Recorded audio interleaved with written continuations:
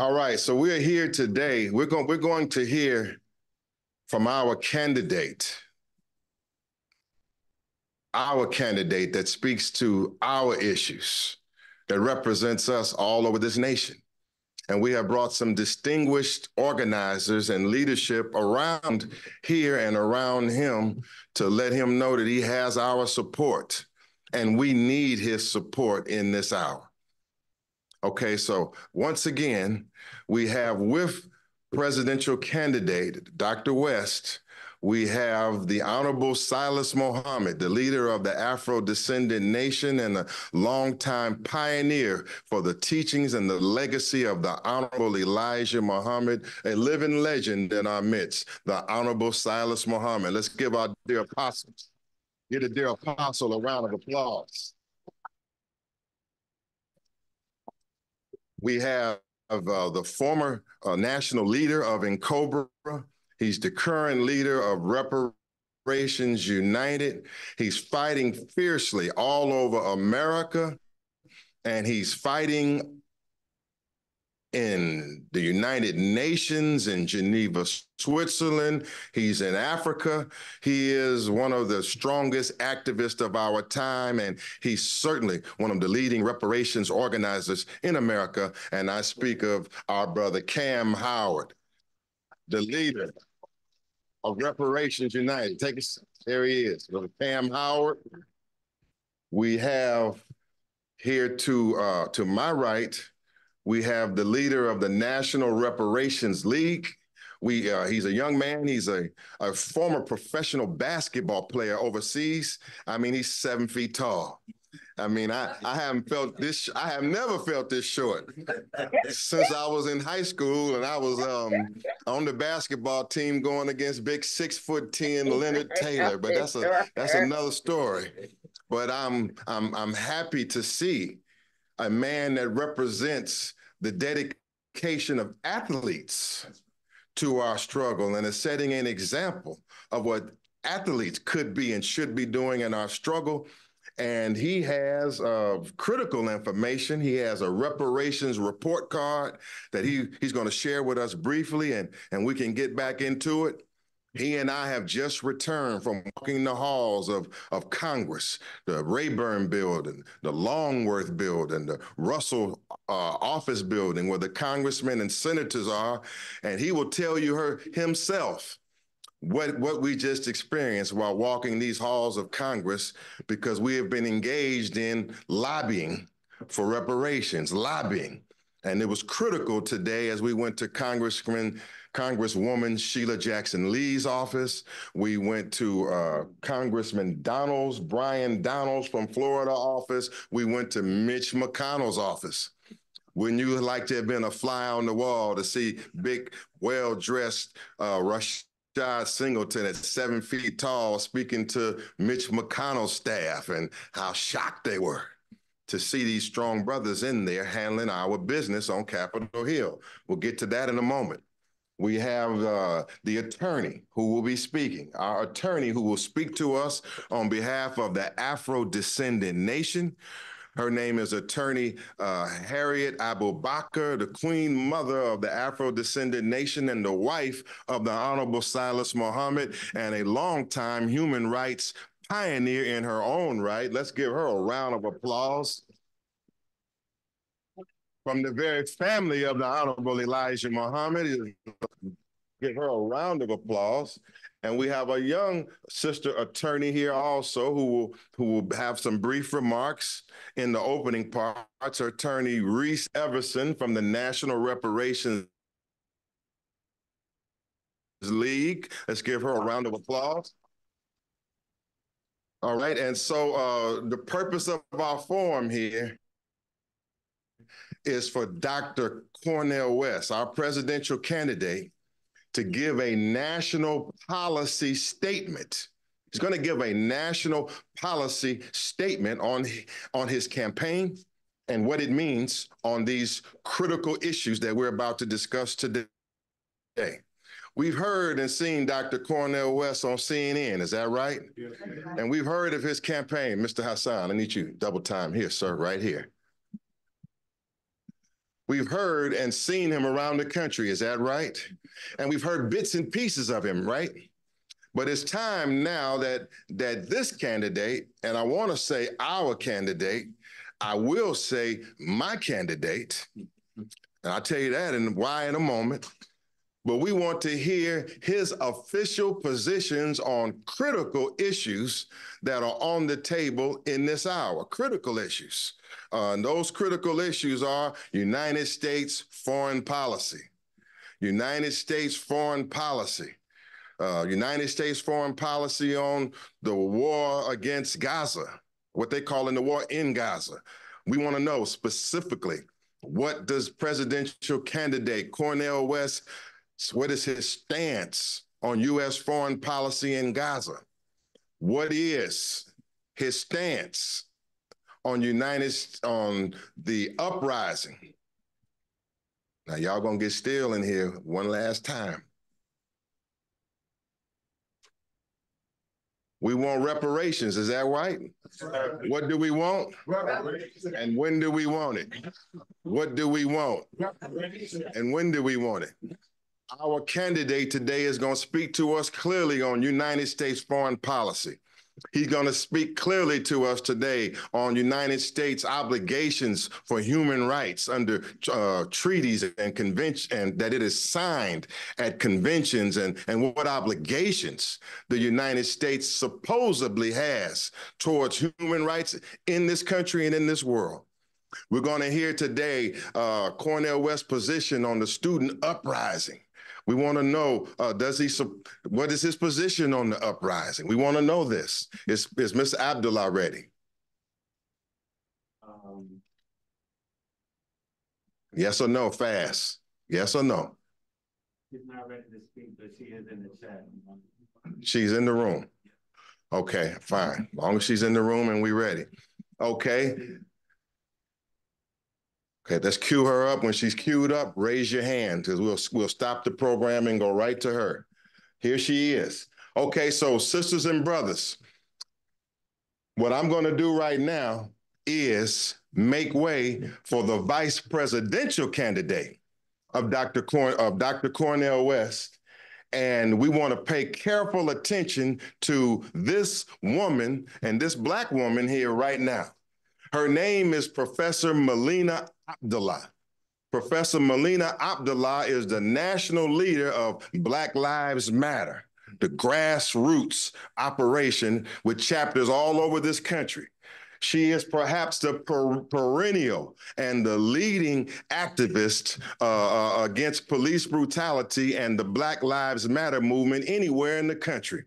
Make no mistake about it, that she is the only Muslim vice presidential candidate, or the only Muslim ever to appear on a presidential ticket in the history of the United States of America, and Dr. Cornel West picked her as his vice presidential candidate.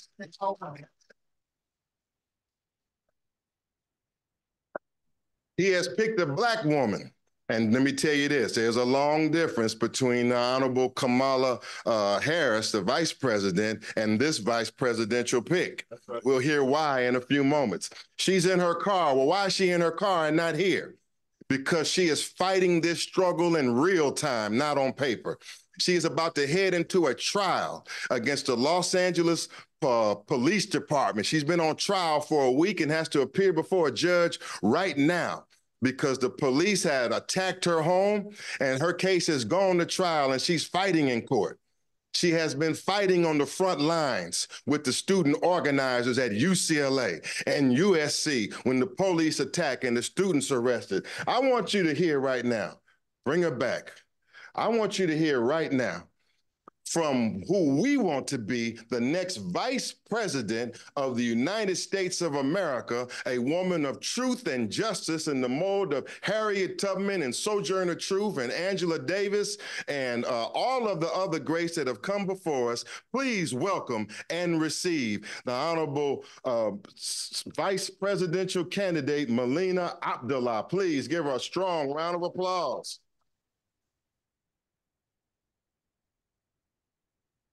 Good morning. Salam alaikum. Can you all hear me? Yes. Great, great. I'm so honored to be with you all this morning.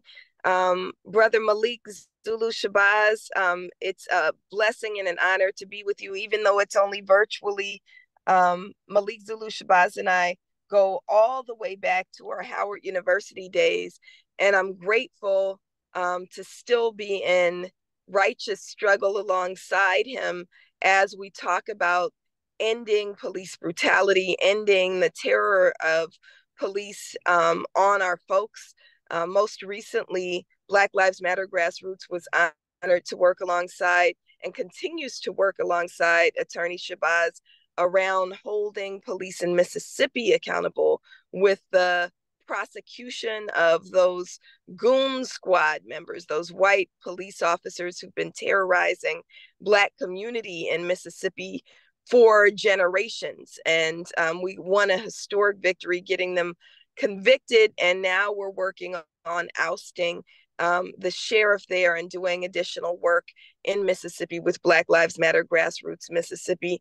It's again also my deepest honor to be named as the vice presidential pick for Dr. Cornel West. And Attorney Shabazz and I can both attest to how influential Dr. West has been on our lives, on my life as a scholar, as an undergrad at Howard University, is when I first came in contact with Dr. West, was deeply, deeply inspired by his work. At that point, Race Matters had just been released, and it was hugely influential on my work as a scholar as I went on to graduate school at University of Southern California and earned a PhD, really studying Black politics and Black power. I wish I were there with you in person, but as Attorney Shabazz shared, I'm sitting in my car outside the courthouse in Los Angeles. We're in our second week of trial. It looked like for a moment we were going to be able to get a break today and I was going to be able to be with you in person. But unfortunately, I have to be in court today. My child takes the stand today. As we hold police accountable, LAPD swatted my home 3 times in 2020 and 2021. And what that is when there's a false call and then police respond with a really violent response. So they surrounded my home with assault rifles and had a helicopter overhead, forced me out of my home at gunpoint. And all the time they knew that it was a false call. So it was meant to instill terror in the lives of myself and my children. And so we're saying they don't get away with that they don't get to retaliate against us simply because they don't like that we're doing work to hold them accountable. And so this is in the name, this lawsuit is in the name of Michael Zinzin, is in the name of so many others who police attempt to terrorize and silence. We will not be silenced. And so that's what this trial is about. Of course, I wish I were with you in person. Again, it's my great honor to be the vice presidential candidate alongside Cornel West. I never anticipated ever running for office. But Dr. West is such an inspiration, and we want to encourage you all to understand that it's not just who he is as a philosopher, who he is as one of the greatest minds of our generation. It's not just what he thinks about and writes about, it's what he stands for. And so I'm so proud of our policy pillars, which are available at CornelWest2024.com, CornelWest2024.com. It is what this campaign is about, is really understanding that the world as it's presented to us doesn't have to be the world that we accept. We don't even have to accept what they tell us our choices are, right? So the powers that be, white supremacist, patriarchal, heteronormative capitalism tells us that the only choices that we have are between the embodiment of evil. That's what Donald Trump represents. He is the embodiment of evil. And then Joe Biden, who my children and others call Genocide Joe, is funding and fueling a genocide, killing tens of thousands of people in the immediate and, hundreds of thousands of people in the long term. And we will not say that we're casting our ballots for either of them. And what this campaign is about saying we can choose something different. So we choose truth, justice, and love. Truth, justice, and love. The truth is that we could house everyone in this country if we weren't spending 62 cents out of every general fund dollar on the military, right? Out of every unrestricted dollar on the military, right? We could house everyone. We could have free higher education for all if we weren't spending our dollars on genocide. And so this campaign is about saying, what if we recaptured the resources that we had and used it for the benefit of our people?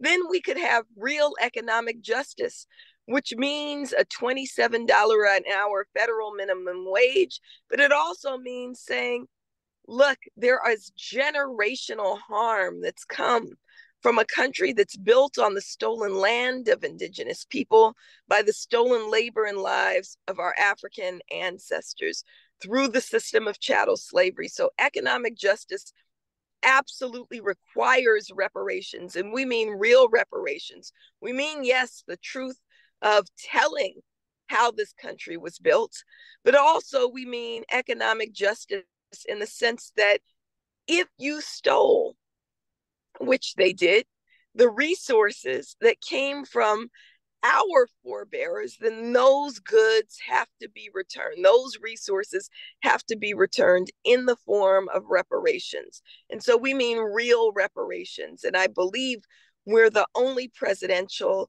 ticket to say that we want real reparations. And under a West Abdullah presidency, we will have real reparations. We want to applaud the phenomenal work of Malik Zulu Shabazz and Afro-Descendant Nation. Black Lives Matter Grassroots has joined the many days long reparations conference, National Reparations Conference, that's just wrapping up there in Washington, D.C., which we believe is just a beautiful sharing of ideas, sharing of commitment, but also doing the actual work.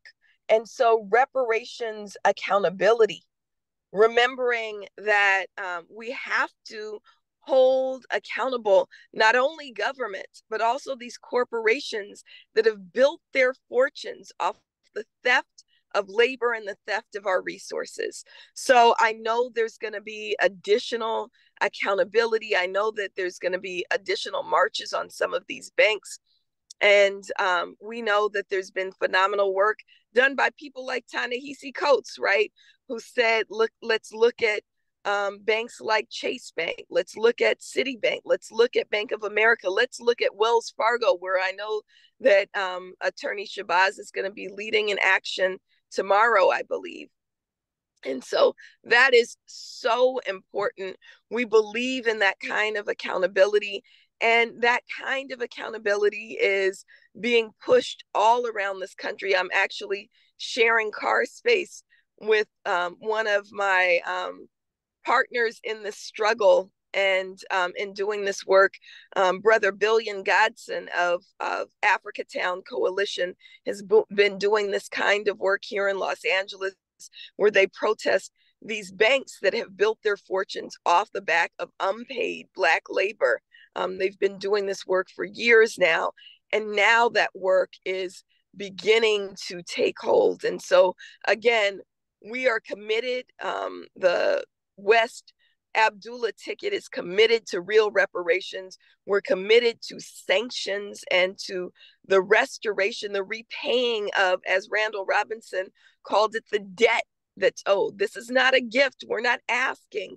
This is a debt that's owed to Black people. This is a debt that's owed to Black people. And so we are demanding that. And under a West Abdullah presidency, we are committed to real reparations for Black people. And so I'll stop there and just say again, thank you. And we look forward to continuing our work. This campaign itself is also work. This is an opportunity for us to usher in the ideas and the different vision of the world that we all know that we want, need, and deserve, and we can have if we're willing to fight and struggle for it. Again, thank you so much. Salam alaikum.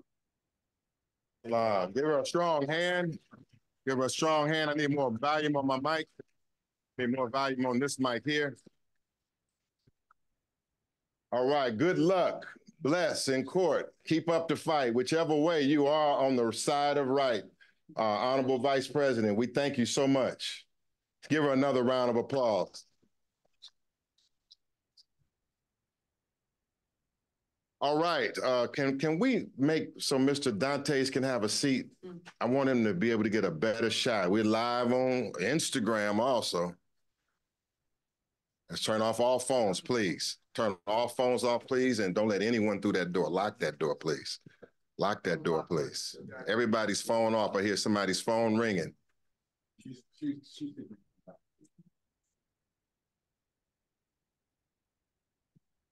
All right, we packed in here. Give yourself a round of applause. Once again, we're here for a national policy speech from presidential candidate Cornel West, who is a lifetime struggler and legend in our community. We have a few pre-statements, brief statements from other leaders here. Then we're going to bring Dr. West on, and then we'll engage in a dialogue afterwards. But we are here to hear the man that is carrying our cause in this hour, carrying my cause and your cause in this hour. So what I'm going to do right now is to bring on a man from the Earn the Black Vote campaign, all right? He says, earn the black vote. And we have a lot of questions about whether our vote is being taken for granted. We have a lot of questions about whether the black vote is being used and abused by both political parties. There's a lot of questions about Dr. West. Is he going to take votes from the Democratic Party or the Republican Party, or why is he in the race? I got my strong opinions on these subject matters, but I've chosen to reserve all of my strong opinions on these subject matters, and I'm going to defer to my guest and to my candidate in this hour because I know that he's going to speak for me. And so therefore, I want to bring to you from Reparations United, Mr. Cam Howard, who will briefly explain the Earn the Black Vote campaign and his striving for a federal reparations commission that he's striving to get from President Joe Biden. Let's bring Mr. Cam Howard on. Thank you, Brother Minister, Brother Malik. Thank you, Dr. West, for your candidacy, and thank you, Dr. Melina. I am Cam Howard with Reparations United. Reparations United is the leading organization of a national collaborative, the Earn the Black Vote National Collaborative. Our primary goal is to extract a reparations commission by executive order from the president before the election. Last year, the company Resonate identified 2.9 million Black voters who voted for President Biden in 2020 say that they disapprove of him going into this next election. 2.9 million Black voters, that's 20% of the Black voters who voted in the election say they disapprove of President Biden. That number may have increased as a result of the Black voters' perception of Biden's handling of the Israeli-Palestine war, or it may have slightly decreased as Biden has taken it upon himself to specifically target the Black community at this particular time. But what we do know is that those who disapprove of him are saying they may not vote at all in November. Some are saying they may vote third party. Some are saying they may vote even for Trump. Those who are looking at a possible third party are overwhelmingly saying they're looking at Dr. West. That's right. And Dr. Melina. Those disapproving Black voters are saying that the Black vote in fact, must be earned. They're tired of being taken for granted. Our votes being taken for granted. They're tired of being forced to, as Dr. Melina said, choose between the lesser two evils. They're tired of being held fully accountable to saving this democracy, and yet we get nothing from this democracy. So in fact, they're saying in November, and they're saying it right now, that the Black vote has to be earned. That's right. Reparations for centuries of crimes against our humanity have shown itself to be the leading issue for Black Americans at this time. Student loan debt, voting rights, criminal justice reforms, all are contained within this demand for reparations. Black voters and activists have shown that there is demonstrated political will in America for reparations at this time. In the last Congress, 88% of Democrats in the House and Senate pledged their support for a reparations commission. Unheard of. Governors in the states with the 3 largest cities in America with the largest concentration of Black voters have already established reparations commissions in their states: New York, California, and Illinois. Thousands of state and county and city elected officials are creating reparations commissions, task force of subcommittees in over 100 cities and half a dozen states at this current time. 80% of Democrats polled in 2019 said that they were either in favor of or unopposed to a reparations commission. Only 20% of Democrats polled at that time said they opposed a reparations commission. We think that that number is much lower 5 years later. 65% of Gen Z and millennials of all races favor a reparations commission. The political will for federal redress for Black Americans has been demonstrated across this country. During the Black Vote campaign, just completed a poll in Michigan that states that this issue will drive Black voters out in transformative levels, which is a term used by Congressman Sheila Jackson Lee when she read the results of our poll. Anyone desiring the Black vote at this time must earn the Black vote and must earn the Black vote through reparations. This is the only path to victory for any candidate. And we thank Dr. West and Dr. Melina for standing up and saying that they too are pushing this issue of reparations forcefully. Thank you. Let's give him a strong hand. Let's give him a strong hand. Brother Fahim.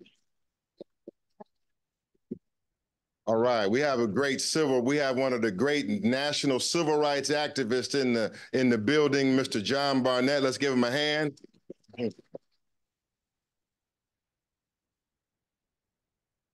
All right. Okay, next up, as we push through so we can hear from Dr.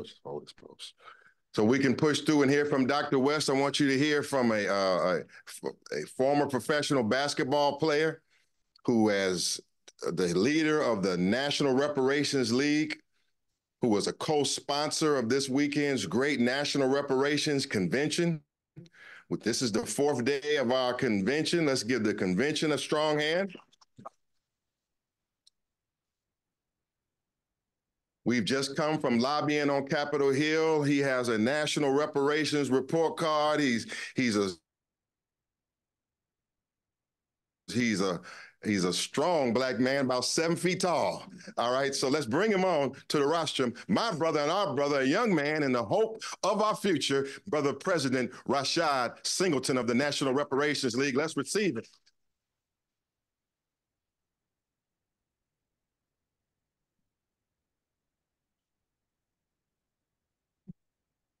Greetings, everyone. Greetings. First, giving honor to the Most High and Yeshaya, who is the head of my life. Giving honor to the Honorable Silas Muhammad. It's a blessing to be in your presence and your beautiful wife as well. Giving honor to the legendary Dr. West. I can't even believe I'm in the room right now. Can we please give a hand for Dr. Cornel West? Brothers and sisters, as you just heard, me and Brother Shabazz have just walked the halls of Congress. Throughout the whole building, we saw posters saying, "I stand with Israel." I stand with Israel. I stand with Israel. We didn't see one poster that said, I stand for reparations. But the people stand for reparations. That's right.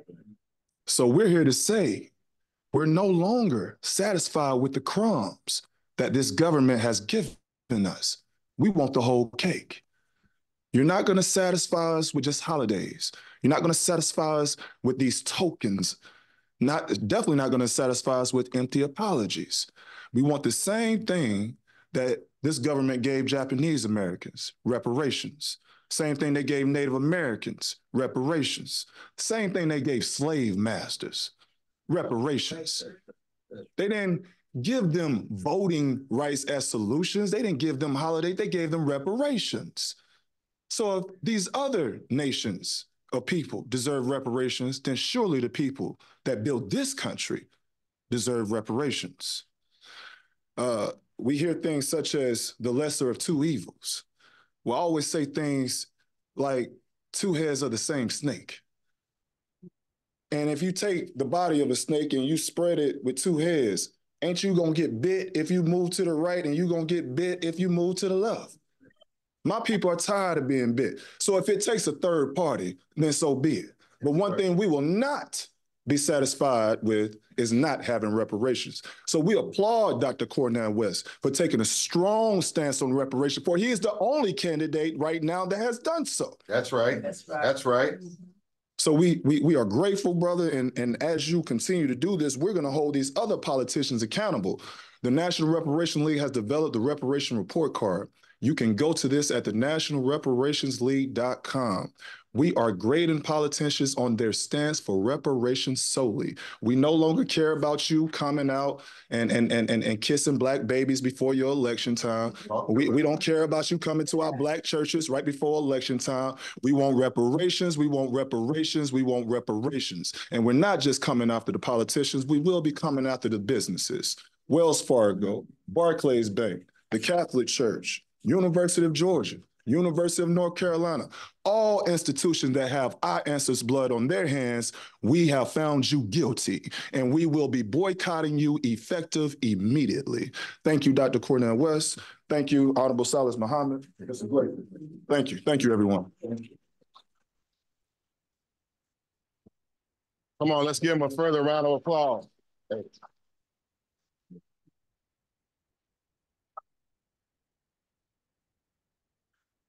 So I tell him to keep standing, because when they see him standing, he makes more men want to stand. That's right. All right? You can do better than that.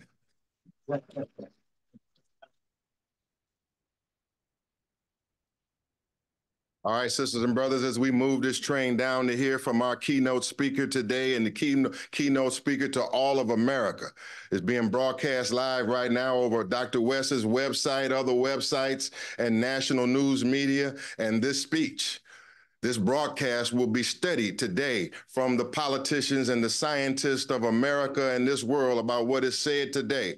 Nations of the earth want to know, is there a moral voice coming out of America? Right. Is there any morality in America? Is there any hope coming out of America? Well, we want you to hear today that there is. But before that, we want you to hear from another Black woman who is a legend in our struggle, a legend in our international struggle, one who has been fighting in the United Nations along with her husband, the Honorable Salas Muhammad. They've been fighting for years and years for our human rights and our dignity at the United Nations. And we want to let you know that our struggle is headed to the International Court of Justice. That same International Court of Justice that South Africa stood up for and condemned the genocide in Gaza, the same international court is where this reparation struggle is headed. Let us receive now one of the greats in our struggle, Attorney Harriet Abubakar, the wife of the Honorable Salas Muhammad. Let us hear from our queen.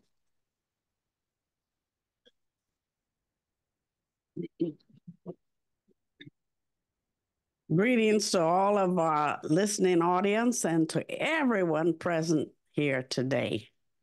I am representing my husband, the Honorable Salas Muhammad, but I'm also representing the Honorable Elijah Muhammad. And in that, In that, since I was a little teenager, he took me under his wing. I had lost my parents, and he helped finish raising me up. So all of my life, I have been in this fight, and I am in this fight for the right reason.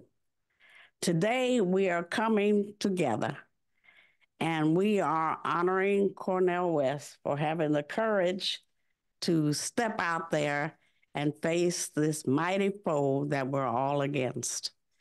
And he has what it takes to do it, and he's going to do it.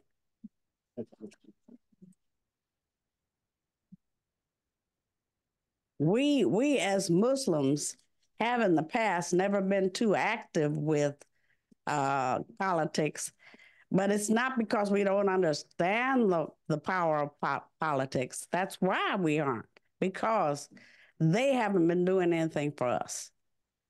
And they haven't been doing anything for Black people. So why waste a vote on white people that are pushing their own agenda and never considering us? So now times have been a-changing. And we're not dealing with the same America that we were dealing with before. Now, you're going to have to represent us all. We understand that. But it's our turn now. You can feel it in there, can't you? Yes, ma'am. Yes, ma'am. This is our turn, and what we want is reparations. And we have been more than patient in getting our reparations. So we have had books galore written on why we should be paid reparations. All of the legal and not legal reasons have been given to the world as to why we need our reparations paid. We've got to close that wealth gap. That's the main thing between us. And then go for self and do something that we as Black people want to do for Black people. And we can do that. We have the ability. Anybody with the fortitude to survive what our people have gone through for 500 years. Yes, ma'am. Certainly has what it takes to build our own nation. Now, some of us are going to want to stay here in America. We built this so-and-so, and we're going to stay here and enjoy some of it. That's your choice. If you want to leave because you're sick and tired of being held back, because stay here or not, you're going to be held back. You know that. All right. That's your choice. There are other African nations that may or may not have been involved in the slave trade, but some of them are realizing now that it would be better if we came back home, they call it. And some of us are going to want to do that, but under certain circumstances. Now, reparations is about negotiation. And we need to negotiate the terms of these reparations. Just don't use it as a blanket term, reparations. Reparations for us is going to be what we make it be. And don't get so carried away until you forget what's going on in the world around you. You see the wars taking place. If you watch what's going on in Israel, it doesn't take a lot of imagination to know what could happen to us here. Let's be real. Let's address the elephant in the room. All right? So then you have to start thinking like that. What if that happens to me? What if that happens to us? Because your uniform is going to be the color of your skin. And they don't care whether it's dark or different shades of brown or all the way light, bright, and damn near white. You're going to have on a uniform. And no one's going to ask questions. You know, they'll do what they do and then ask questions. So we are here regardless to our political thoughts. And we have to be ready to face the truth of all of this. So I'm speaking on behalf of Afro-descendant nations because we've always been warriors. I pledged my life for this cause. We all have pledged our life for this cause. Yes, ma'am. And whether you pledge it or not, you might have to give it up. So why not go all the way? Why not? Thank you. Thank you.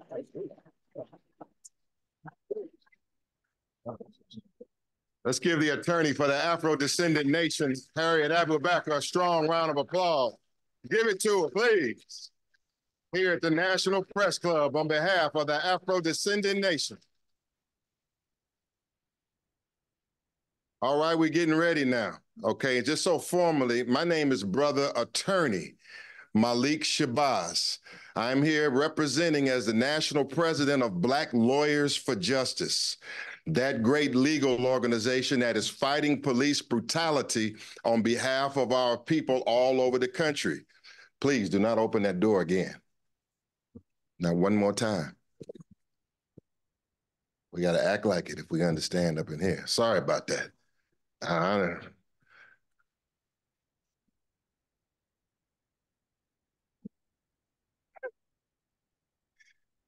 Once again,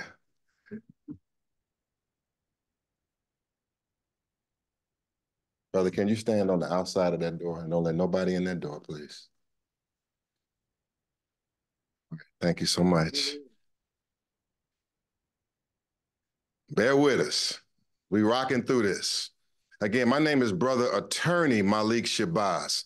I'm the National President of Black Lawyers for Justice, that great legal organization that is fighting police brutality across this country, especially in the state of Mississippi.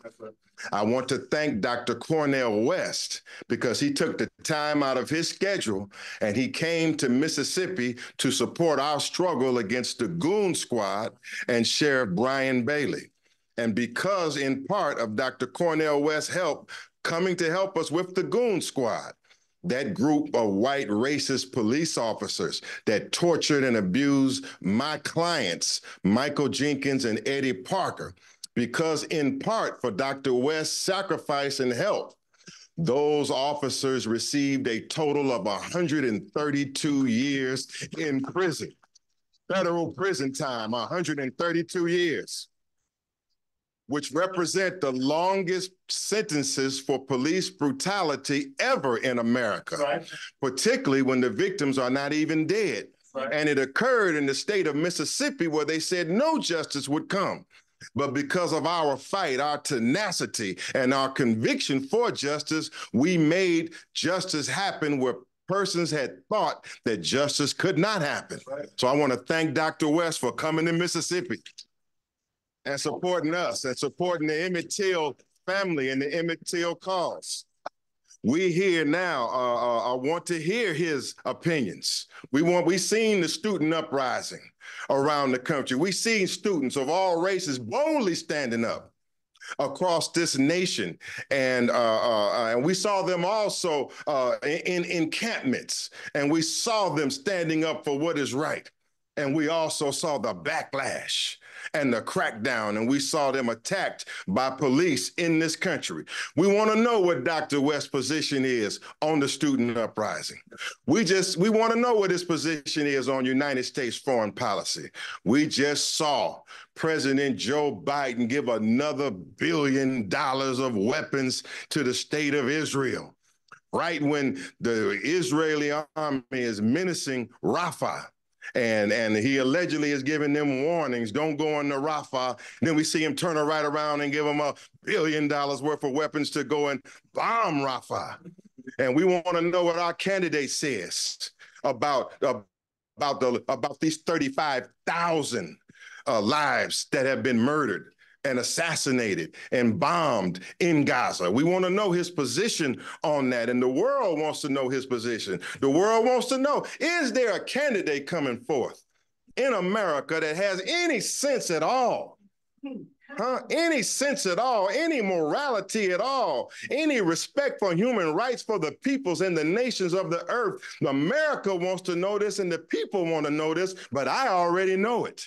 I don't have no problem telling you straight out, from Black Lawyers for Justice and many lawyers in America and those who are in the police brutality and the reparation struggle, that we endorse Dr. Cornel West as the President of the United States of America. He's the only one that we could ever dream of straightening this madness out. And his Vice President, Sister Melina Abdullah. This is the voice of consciousness in America on the political scene in this hour. We want and must have full and complete reparations.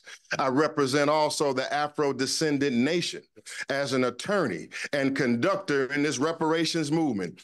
We have and launched a national reparations boycott and sanctions campaign against the banks and the companies that have robbed us. We are opening and announcing our national sanctions campaign. And what is that? Sanctions? Can you say that? What is that? Sanctions. Say it louder. Let me hear it again. Let me hear it again. It was the Montgomery bus boycott in the 1950s by Sister Rosa Parks and Martin Luther King, where our people said that we're sick and tired of being sick and tired. So they pulled out of the Montgomery bus system and they began to form Black transportation companies, Black cab companies, and they dried up the Montgomery bus system there in Alabama, and that sparked what is called the civil rights movement or the struggle in the 1950s that led us into the 1960s. But it was from the power of the Black dollar. What we're saying you here today, that the reparations movement is taking up to another level. We are no longer talking about it. We're no longer saying what we will do about it. We are taking actions. And we're taking action against companies that are proven to have their roots and their ties into slavery. We're talking about Wells Fargo. Is that who? Who is that? The reparations movement is formally asking all of our people and all of the people in America who have a conscience to pull your money out of Wells Fargo Bank, and to do it now as you hear the sound of my voice and you're watching this broadcast. The reparations movement is demanding that we withdraw out of Wells Fargo. We're demanding that we withdraw out of Barclays Bank. We're demanding that we withdraw out of Capital One Bank, who is tied to the Catholic Church, who our research has shown that the papal bulls and papal decrees sentenced our people to the transatlantic slave trade, sentenced our people to death. Many years ago, we have been robbed by the Catholic Church, robbed by the popes, and there are still banks that are doing business with that church today, and one of them is Capital One Bank in Washington, D.C. What bank is that? What bank is that? Yes, we're saying pull your money and your funds out of Capital One Bank. Aetna, New York Life, what Dr. West has called the super capitalists, the oligarchs, those who really control the money. We don't have a candidate in office that is willing to face the super capitalists and the oligarchs and those that run this nation, but the candidate that is sitting right here, the only candidate in the race who has a spine and a backbone. We don't have one other than that, other than the man that's sitting here right now. So we want you to support the National Sanctions Campaign. We want you to go to reparationsboycott.org if you're listening. Reparationsboycott.org, because we must shut them down. Yes. We must what? We must what? We are not going to finance those that have exploited and robbed us and sit here as if we have no willpower. We are not going to sit here and constantly back any political party that treats us like, pardon my language, prostitutes in the middle of the night. And they'll court us in the middle of the night. But in the daytime, when it's time for justice, when it's time for that George Floyd Policing Act, when it's time for reparations, they don't know us and don't even want to see us. We're sick and tired of being sick and tired. Now, if they say that Dr. West, if they say that Dr. West is the wild card in the election, that he is the one that if he takes any vote in the so-called swing states, or any of the states, that he could overturn and topple the election. Or what I say is you're going to have to deal with Dr. West. It's time for you to deal with Dr. West right now because we're backing Dr. West. And we want you now to hear from who we want to be, who I want to be, the next president of the United States of America and the strongest voice of moral consciousness and for human rights in this election and a legend in our struggle. Let us receive presidential candidate Dr. Cornel West. Come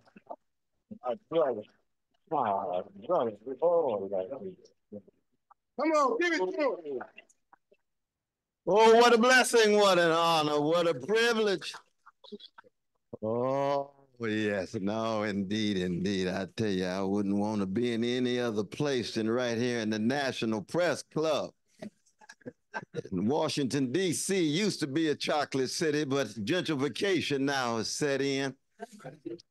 But I want to begin. Hold 1 second. Sure. Everything all right? Yeah, all right, all right. No, no, indeed, indeed. Indeed, indeed. Come on, give him another round. No, we're going to absolutely no. I want to begin by saluting my dear brothers. Oh, I'm telling you, Malik Shabazz, I met almost 30 years ago, and he was on fire. It was at the State of the Black Union with Brother Tavis Smiley. You all remember those meetings we used to have? In fact, we're having another one right before Juneteenth, starting all over again this summer. But when I met my dear brother Malik Shabazz, he was on fire. And after all of these years, the same fire is at work in his heart and his mind and his soul. And that fire has everything to do with what my campaign is about, which is rooted in a deep love of the people. And when you love the people, you tell the truth. You're willing to serve, you're willing to sacrifice, you're willing to take a risk, you're willing to cut against the grain. And the historic victory that he and Brother Trent, was Brother Trent, is that his name? Yes, sir. Well, I met down in Mississippi, the historic victory in the name of our precious brother Michael Jenkins and Eddie Parker is not to be underestimated. Because Mississippi is ground zero for struggle for Black people. That's why I started my campaign right there in the space of Fannie Lou Hamer's shadow with the Mississippi Democratic Freedom Party and got the endorsement right away. And I knew I was on the right track. And then there is Brother Malik and Trent and the others, but led by Brother Malik. And got a chance to meet members of the family. And then the victory. It is no small victory. It is an unprecedented historic victory to have some justice in Mississippi, where so many magnificent New World Africans, magnificent Black folk have straightened their backs up, but also the center of some of the most vicious white supremacist treatments imaginable. So let's give it up one more time to my dear brother Malik Shabazz. Major, major victory. Major, major victory. Of course, I want to thank all of the voices here, but I want to zero in on the Honorable Silas Muhammad. Mm-hmm. Oh, I'm telling you, 86 years young. My God, straight out of Texas, where my mama's from. Marlon, my mama's from Orange, my brother born in Port Arthur, so I have a bias toward Texas, no doubt. But then on to Los Angeles, and then all around the world, the Middle East, Africa, there with the magnificent Esquire lawyer and attorney, Harriet, both of them a dynamic duo based on what? Same thing, love for the people. And when you love folk, you protect them, you respect them, and you correct them. all three. And to be able to sit here with my dear brother is a blessing. It really is. Let's give it up for my dear brother, the Honorable Silas Muhammad. Lord, Lord, Lord, Lord, Lord. He was telling me about driving Malcolm X around in Los Angeles. Is that right, my brother? Having those dialogues with Malcolm. Of course, yesterday was Malcolm's birthday, just like Lorraine Hansberry, both of them born May the 19th. And so much of what we talk about today is what Malcolm called chickens coming home to roost. That the veil is being ripped off. Yes, sir. So you can see all the lies hiding the crimes, all the mendacity hiding the criminality. And we were told it was about liberty. Teach. Hypocrisy on steroids. That's what we're dealing with today. Yes, sir. And this campaign, I'm so glad to see my dear sister Tricia Dent. She's head of my Justice for All Party in D.C. Give it up for my dear sister. Just wave. People can see your beautiful smile. Can see her beautiful smile. That this campaign ain't nothing but a movement in a tradition of struggle of a great Black people who for 400 years have been so chronically hated every day of their lives, but keep dishing out love warriors every generation. It's about love supreme of John Coltrane. It's about love and need of love of Stevie Wonder. Those are not just songs, those are love warriors. One of the reasons why we're in the situation we're in today, we don't have enough Black spokespersons and Black leaders who really love the people. They scared, they intimidated, they afraid, they laughing when it ain't funny and scratching when it don't itch.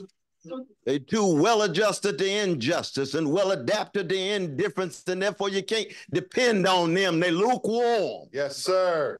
That's right. And when you really deeply have a commitment to a serious love of the people, and all of us are cracked vessels, so we're going to make mistaken judgments, but you have to be consistent over time. And that's what we don't have enough of. I come from a people who've been terrorized for 400 years. Yes, sir. 500, my dear sister. Yes, sir. Yet we produce freedom fighters.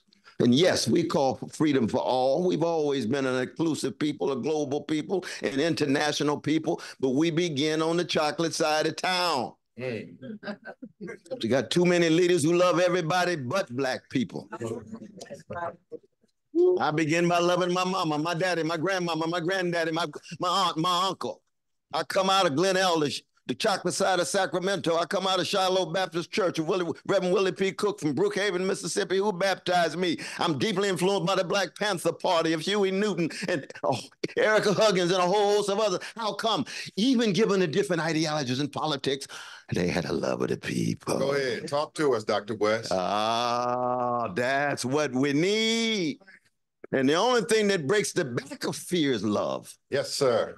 The only thing that gives people a sense of hope and feeling as if there is no hope is people who are willing to manifest the love. Never forget the story of Martin Luther King Jr. I remember Daddy King told me, he said, Brother West, when I saw Martin, my son, I couldn't believe it was the lowest point in my life. He was in that paddy wagon for 4.5 hours in the dark with a German shepherd from ATL, A-Town, Atlanta, driving all the way to Breedsville Prison. And when he got out, he couldn't walk a straight line. All he could say was, this is the cross we must bear for the freedom of our people. Go ahead. Talk to us. That's love. Talk to us. That's concrete. Talk to us. That's fleshified. Yes, sir. That's manifest.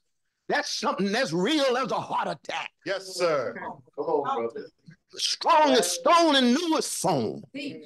That's what I'm talking about. And I'm nothing but just a little small wave in the river of these great Black people's tradition of love warriors and freedom fighters. And we also joy shares, given all of our sorrow. So this campaign is as much about Curtis Mayfield and Aretha Franklin as it is Martin Luther King Jr. and Fannie Lou Hamer. I'm a jazz man. I'm a blues man. I'm a rhythm and blues man, and when I'm down and out, if I can't put on some Luther Vandross and put on just a little James Brown, and I ain't even got to James Cleveland yet.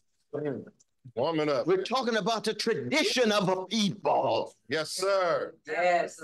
And it's a tradition of a people in the midst of an American empire that is experiencing overwhelming spiritual decay and moral decadence. And that's not new. It has been wrestling with spiritual decay and moral decadence for indigenous peoples and Black peoples and poor peoples and working peoples for hundreds of years. But now the chicken's coming home to roost. Come on, come on.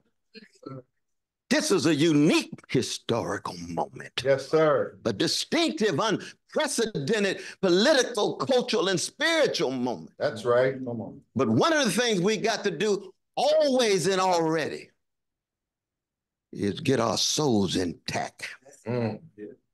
We're talking before, my brother Silas, about the spiritual grounds.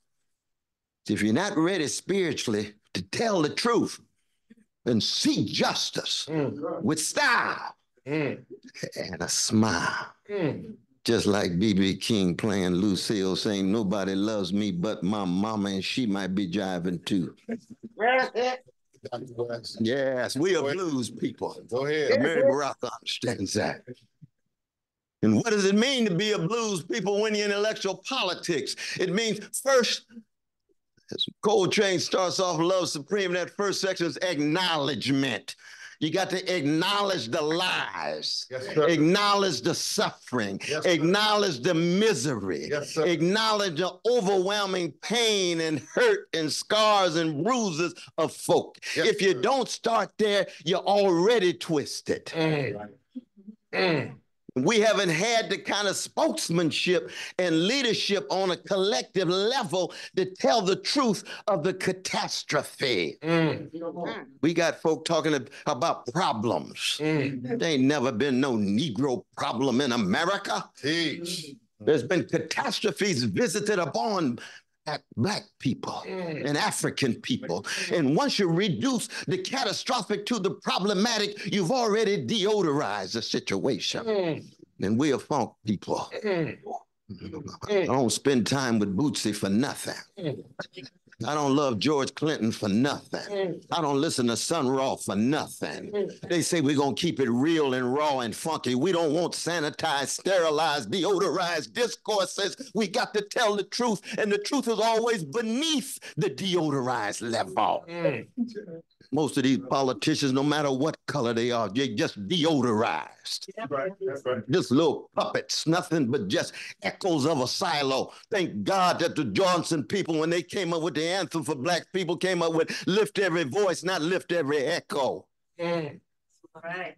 And if all you're going to be is just an echo of a silo, then tell the people the truth and say you're just concerned about your career. You've given up on your calling. You've given up on telling the truth. You've given up on the funk, and don't fake the funk. And you say, well, Brother West, what's this got to do with a campaign announcement? I'm just setting the stage. You got to understand what the context is. Warm us up, Doc. Warm us up. Because I'm coming into electoral politics as somebody whose major qualification is somebody who's been running for justice for 50 years. Somebody who's been trying to tell the truth for 50 years. Somebody seeking justice for 50 years. That's right. And I also been running for Jesus. I want to be honest of where I'm coming from. I love my Muslim brothers and sisters. I don't exist without Malcolm X. I don't exist without Muhammad Ali.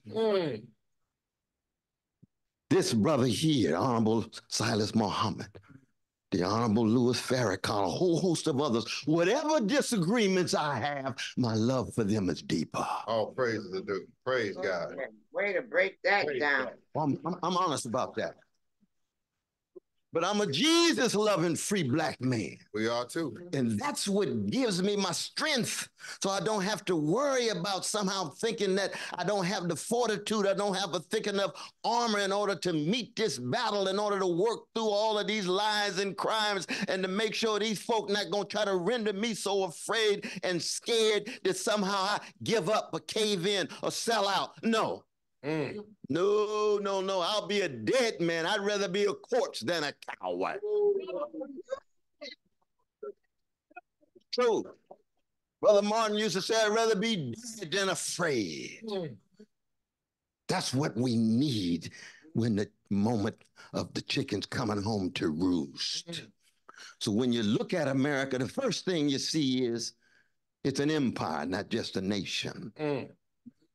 There's been 70 empires since the beginnings of the species coming out of Africa. America's number 68. Every empire comes and goes.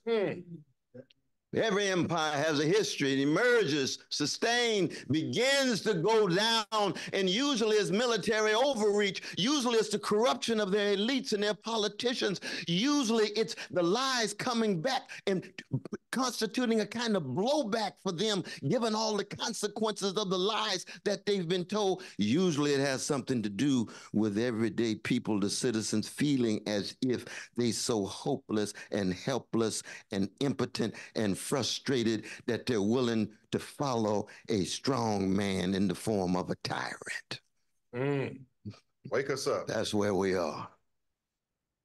Trump ain't nothing but a bona fide gangster. Wanna be. Not even the real thing. Because I grew up with some dead up gangsters. And I still got a lot of gangster in me, so I know one when I see it. But he's tied to big military, he's tied to big money, so you can't even see what's behind him. And he manipulates the white supremacists and the male supremacists and all the other various forms of hatred and fear that he engages in and indulges in, so that people can't see exactly what he represents. He acts as if somehow he's with the common folk, but he's a billionaire, at least he says he is. And then Biden, acting as if he's some kind of progressive. Come on. Oh, that upset me in Morehouse yesterday. To see the great Morehouse College embrace a war criminal, embrace a genocide enabler, as if he's a grand exemplar of peace and justice. I want to tell the Morehouse brothers and sisters, we were born at night, but not last night. To violate flagrantly the precious legacy of Martin Luther King Jr. You've trot him out as the grand example of Morehouse, and he turns over in his grave because he died talking about what? Poverty. He died talking about what? White supremacy. He died talking about what? Materialism. He died talking about what? Militarism. That's how you measure any nation or empire. How you're treating poor folk. Look at the prisons, look at the hoods, look at the barrios, and see how the people are doing. Then you look in the souls of the children and see what they focus on. What's their major attention? Is it the deodorized, superficial things of status and spectacle and image, or is it trying to wrestle with integrity, honesty, decency, being part of a community and willingness to take a risk for that community? That's Martin King. Wake us up. People say, oh, Brother West, you're always so hard on black folk. No, not at all. Not at all. Not at all. I'm critical of anybody, but I'm especially critical of black folk because I try to love them so. I'm concerned about them. I'm concerned about the future. I'm concerned about young folk not having access to the best of our history. What went into the making of a Harriet Tubman? What went into the making of a Marcus Garvey? What went into the making of an Ella Baker? Or Toni Morrison. That's the challenge. And the only way young folk will be able to make a connection is be able to see it clearly. We living in a moment now, if folk can't see the sermon, they don't want to hear a sermon. If you don't exemplify it in what you're doing, what you're willing to serve and sacrifice, then all the language in the world is sounding brass and tinkling cymbal. It's empty, it's vacuous.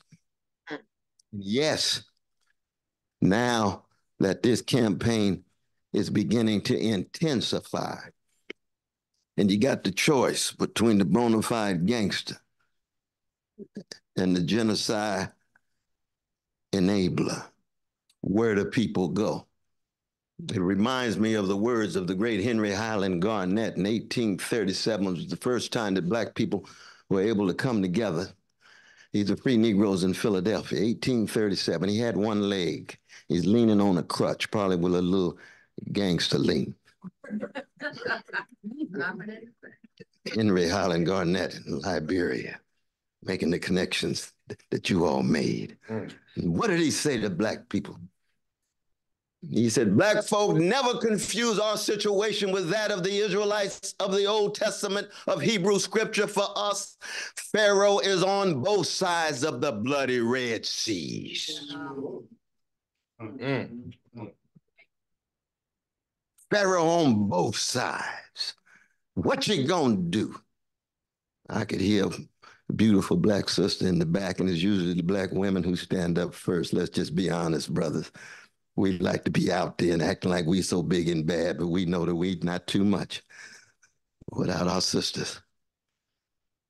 And one of them said, could somebody just sing a song, please? Or crack a joke? Or somebody touch somebody? Or somebody grin? You see, that's loving folk too. We got to learn how to enable and empower folk in a variety of different ways. Justice is what love looks like in public. Tenderness is what love feels like in private.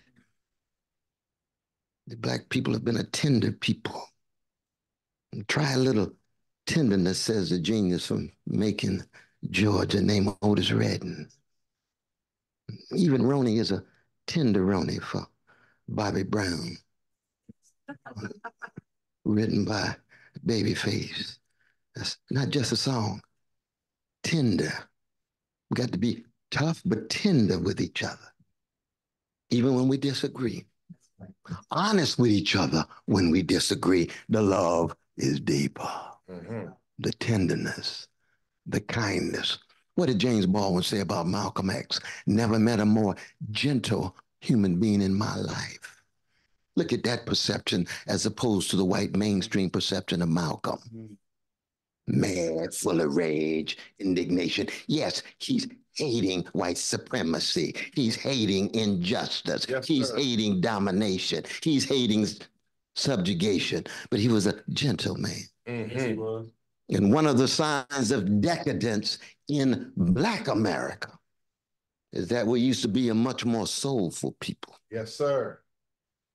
And soul ain't nothing but the sharing of a soothing sweetness against the backdrop of grim catastrophe.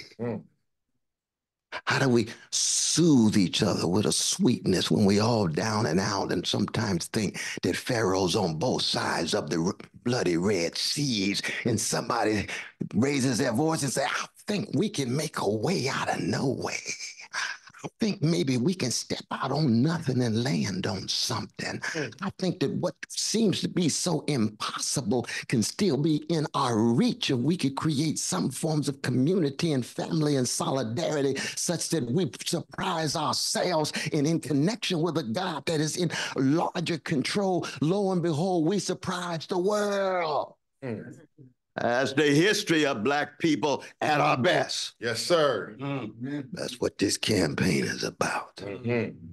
See, so when I think of foreign policy, yes, sir, I say America is an empire. I want to head the empire to dismantle the empire. Go ahead. I am an anti-imperialist. What does it mean to dismantle the empire when 62 Cent, my dear, magnificent vice presidential candidate and sister and comrade and fellow intellectual, Dr. Melina Abdullah, put it so well, the 62 cents that goes to the military for every dollar So when it comes to war, we can find trillions and trillions and trillions of dollars. When it comes to healthcare, when it comes to schools, when it comes to safe neighborhoods, when it comes to education, we can't find a penny. That's warped priorities. Yes, sir. It shows that we living in an empire where 1% of the population own 90% of the wealth. 3 individuals have wealth equivalent to 50% of the citizens in the country. 160 million people have wealth equivalent to 3 people. That's spiritually sick. Yes, sir. Grotesque wealth inequality. Teach. And we come from a tradition of abolitionists. We want to abolish slavery. We don't want a liberal version of it. We want to abolish Jim and Jane Crow. We don't want a neoliberal version of it. Talk to us. This campaign wants to abolish poverty. It wants to abolish homelessness. Nobody ought to be poor in the richest nation in the history of the world. Most of the money is going in the military. We got to massively disinvest 800 military units around the world, 130 special operations in 130 nations. And all we have to do is look. Lay it out. Congo, look at Haiti. We're going to get to Gaza. But it's not just there. It's all around the world. They call it full spectrum dominance. Broader than Rome, more extensive than the British Empire. Yes, That's sir. what the American empire brags on, even as it is imploding this very moment. They call it polarization, and I call it gangsterization. It's not just polarization. It's the gangsterization of the country. More and more people don't trust anybody.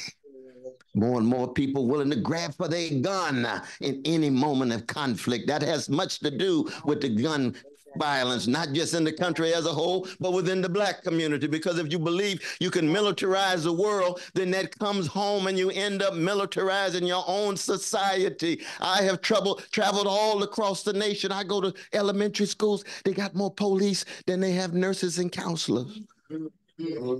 That's a militarized school. Talk to us. You teaching young folk. Talk to us. You have conflict, go to Miller. Oh, yes, that's what the nation does in the world. That's what it is at home. That's spiritual decay. That's moral decadence. And what's behind the foreign policy?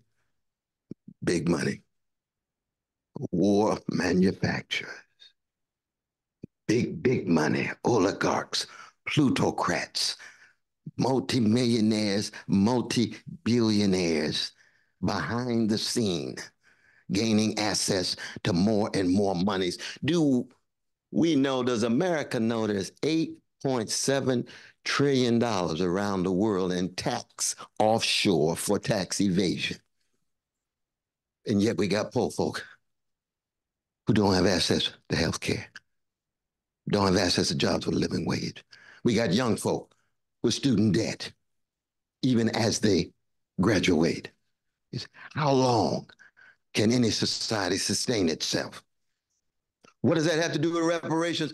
Everything to do with reparations. Because before you get to reparations, you have to have a lens through which you view the world in which truth and justice are at the center. And the condition of truth is to allow suffering to speak. You'll never know the truth about America's past or present unless you listen to the voices of those who suffer. And therefore, if you want to understand America from the vantage point of those who suffer, you begin with those who have been bombarded with white supremacy. Now, I know as Black folk, we want to move directly to Africa, but we will never, ever deny the suffering of our indigenous brothers and sisters. That's right. They don't have to be in the room for us to tell the truth about their suffering because we're concerned about truth across the board. That's right. Absolutely. That's genocide. There's no accident that America cannot acknowledge genocide in Gaza. It can't even acknowledge genocide in its own history. Man, talk to us. And then you come back to the enslavement of African peoples, dignified African peoples. And denial. James Baldwin used to say the innocence itself is the crime. How you gonna be innocent when you're the authorizers of the devastation? Teach.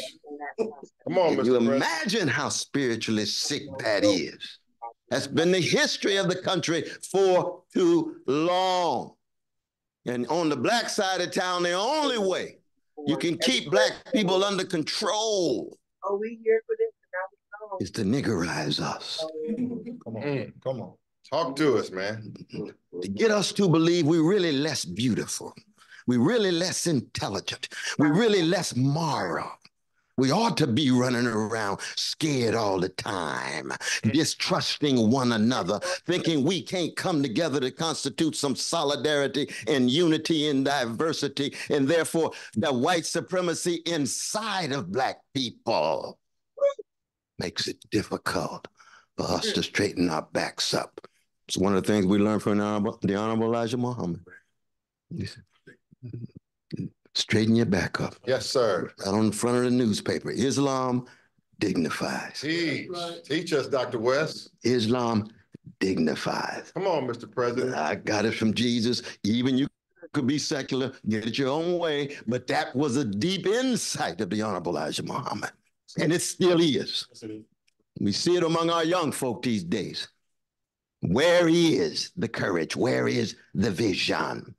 So reparations is simply an effort to tell the truth about the history of America. Was there damage done? Was there theft that took place?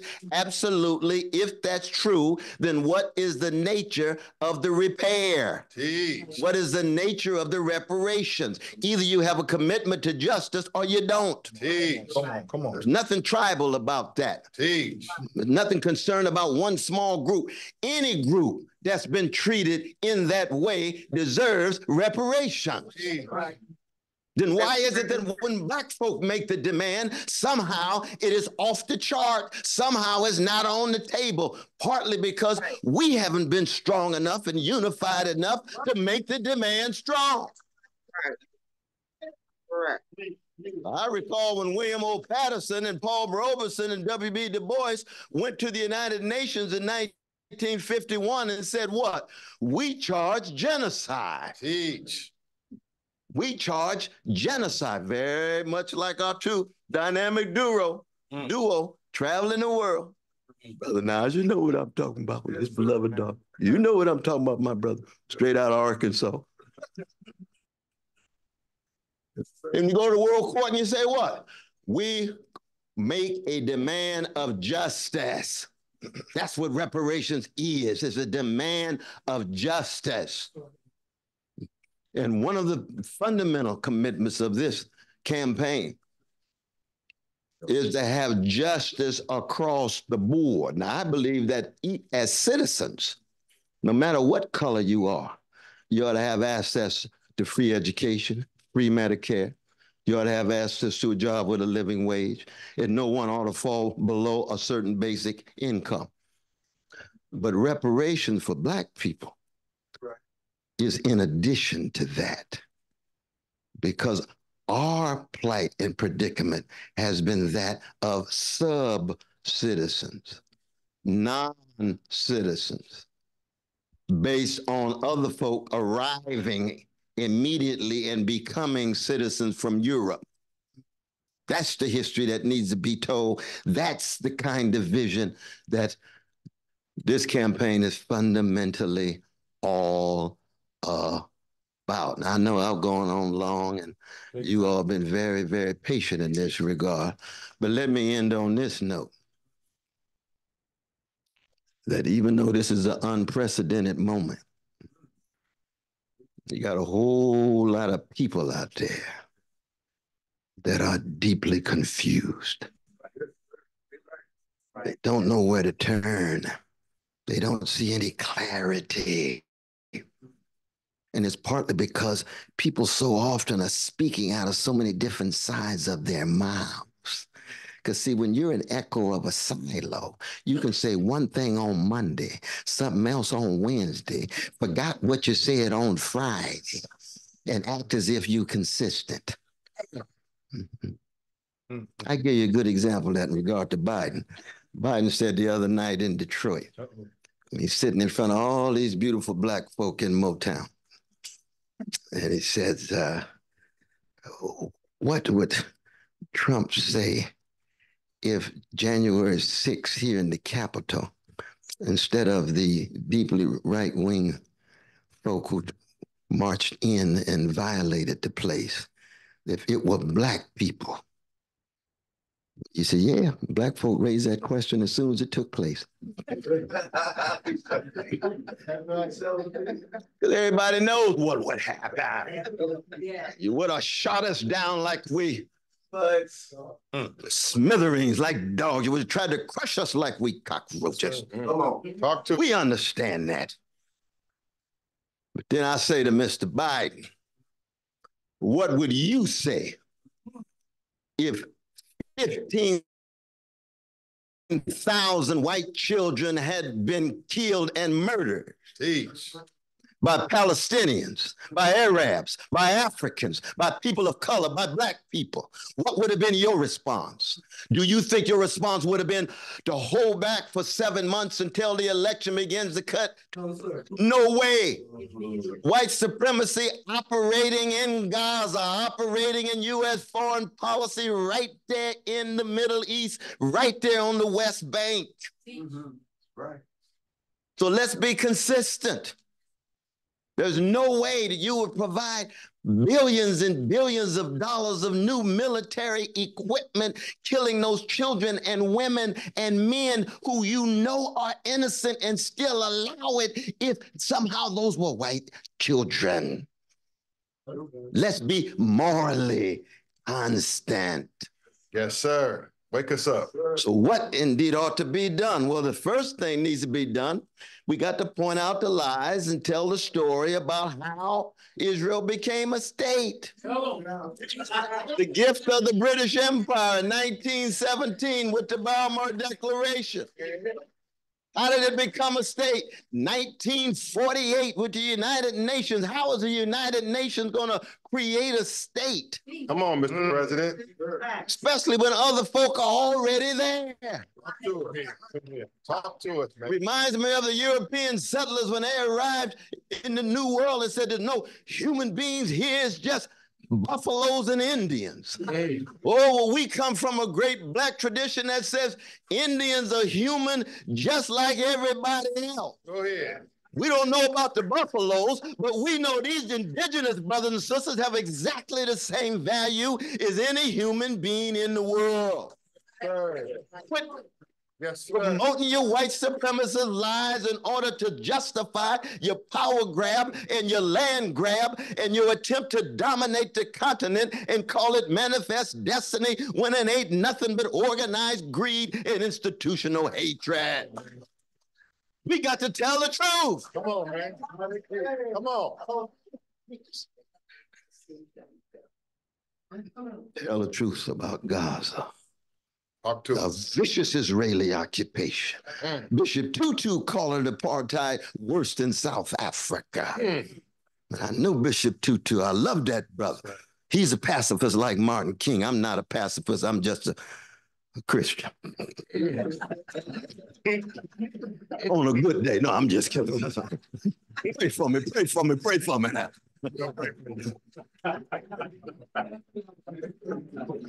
But you know what apartheid means? It means the terrorism is institutionalized every day, just like it's been for black people. That's why our young black folk are rising up in the colleges all around the country, and other folk of all different colors, because they know that when the TV talks about terror, they only mean a particular form of it from a particular group. But we know that terrorism takes a whole host of different forms. Talk to us, Mr. President. You see, when you have an American army that kills innocent people, 500,000 Iraqis, and won't say a mumbling word, that is American terrorism. Talk to us. When the IDF is killing innocent Palestinians, that is Israeli terrorism. Talk to us, Mr. President. Now, I'm against terrorism. I don't believe in killing any innocent folk, no matter. I have strong discussions with my left-wing comrades and so forth oh, Brother West, you don't need to be criticizing X or Y. I said, no, I'm a free black man, so I'm going to tell the truth. I'm against killing any innocent folk. I don't care who it is. But I'm also quite aware of the way in which folk don't want to talk about the terrorism from above among the powerful. They only want to talk about counter-terrorist response to the terrorism and call that terrorism. One of the great questions in the history of black people is why it is that we never formed the black version of the Ku Klux Klan. We had Deacons for Defense, Black Panther Party for self-defense.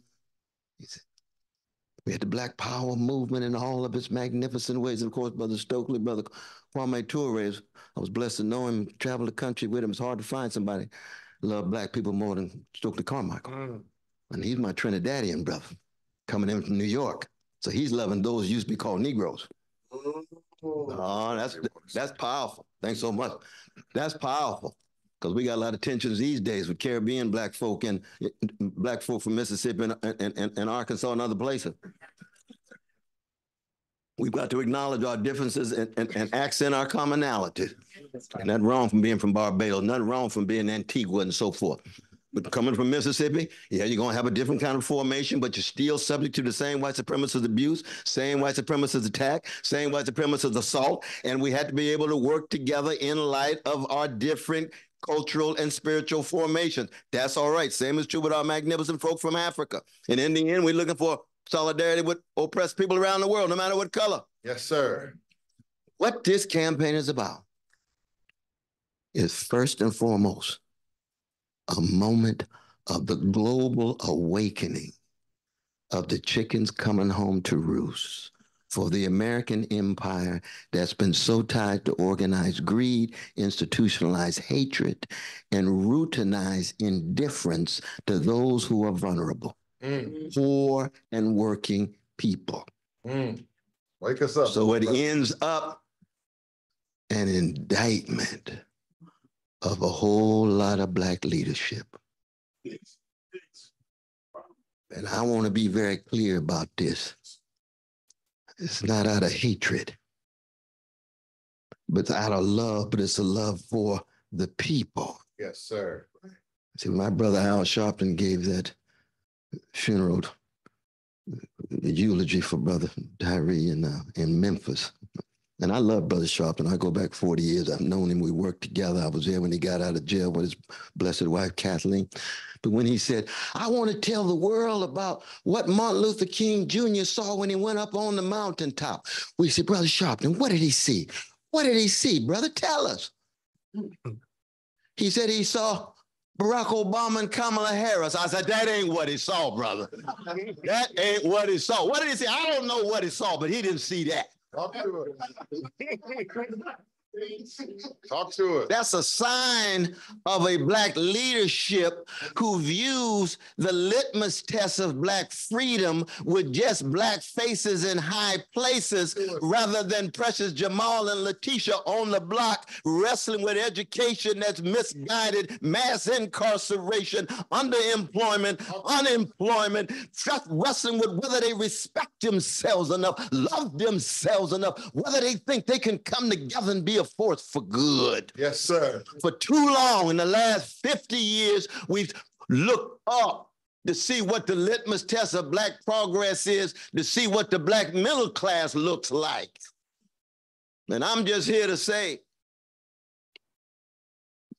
that I'm from a tradition, from the 25th chapter of Matthew that says, what you do for the least of these, you do unto me. Talk to it. Oh, I want to know what the prisoners are. I was blessed to teach in prisons for 51 years, starting in Norfolk where Malcolm was when I was undergrad in college. I want to know what the least of these are in terms of the folk who oftentimes just drift in, don't have rich relations with their fathers, wrestling with their mothers, still unable to sustain deep friendships with their friends. See, that's part of the war against black people and the war against young black people. to ensure they don't cultivate the capacity enough to both love themselves and be able to open themselves to be intimate and vulnerable enough, not just in personal relationships, but in collective relationships. And without that trust, you'll never have a movement. You'll never have any kind of social effort that is collective because we'll never trust each other. Mm-hmm. That's deep. Mm-hmm. That's a spiritual and a political and a social and an economic one. We can't even have a strong entrepreneurial class if we don't have Black folk who trust each other enough to create institutions to sustain it over time and place. We can't even sustain our churches any longer when you have these preachers coming in acting like they CEOs rather than pastors. And changing the blood at the bottom of the cross into nothing but thin Kool-Aid that'll never sustain you in the face of catastrophe. Oh, that's a spiritual decay. Wake us up. Oh, it brings tears to your eyes of grandmama and granddaddy who sacrificed so much and blood, sweat, and tears poured into us so much love, integrity, honesty, trying to tell us, treat somebody right, help somebody before you die. Yes, sir. Oh, what a people. Yes, sir. Yes, we are great people. We got to go back and recover. Ain't got nothing to do with the greatness that Trump talks about. He's talking about Alexander the Great. He's talking about Napoleon. He's talking about Genghis Khan. He's talking about Attila. We talking about Fannie Lou Hamer. We talking about Martin King. We talking about Malcolm. I'm talking about a Palestinian Jew with swarthy complexion named Jesus. Yes, we can move to Muhammad too. We can move to prophetic Jewish brothers and sisters too, of Amos and Esther. But we're talking about moral and spiritual greatness. This campaign and talking about U.S. foreign policy, talking about Gaza, talking about the students hungry and thirsty for what Ashford and Simpson called the real thing. Not that superficial stuff. Not just success, but greatness. Not just material things, but a strong character that allows you to gain access to material things, but those material things don't become the only thing you're concerned about. That's idolatry. That's in part what this campaign is all about. So you can see it's not an ordinary campaign at all. Yes, sir. Come on now. Not at all. Come on now. Not at all. And only because I don't come from an ordinary tradition. I don't come from an ordinary people.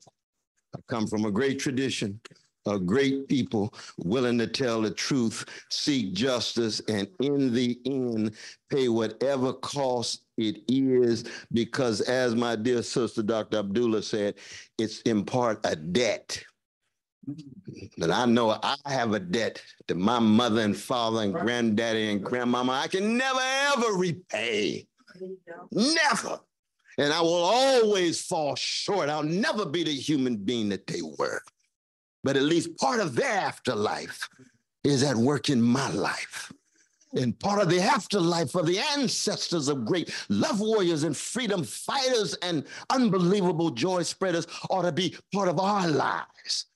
So the reparations, yes, it's at the center in relation to all of these other issues. And then we shall see what they have to say about what we are and what we do. Thank you all so very much. Come on now. Let's give it up for Dr. Cornel West. Give him a strong round of applause, sisters and brothers. Give it up for him again. Our presidential candidate, the only candidate that will ever speak this kind of truth to power, to the American people, to our people. All right, we're going to get right into the questions. Have a seat. We got a rare moment here. And this is a classic. This has been a quintessential and classic campaign speech on behalf of Dr. West, where he's laid out the campaign strategy, ideology, and philosophy, and what we're here for. If you have a question, for Dr. West from here, from any of the speakers or anyone in the audience? Go ahead now, raise your hand and I'll call on you. Right there, sir, state your name and I'll come to you, ma'am. Sam P.K. Collins from the Washington Informant newspaper. My question for you, Dr. West, thank you for being here. What's your voter mobilization strategy? What you've been talking about resonates with a population that doesn't go to the ballot box out of this decade for the U.S. government. So what's your strategy as far as engaging them and encouraging them to come out to the ballot box in November? Yeah, appreciate that. I guess that. Let's give it up for the young brother here, though. We're looking at the future. Looking at the future, this brother here. Yeah, absolutely. Absolutely. Appreciate the question, though.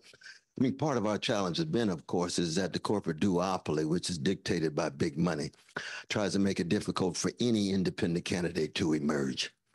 And so we had to start from zero. It's interesting that the first state that came out and supported us was Alaska.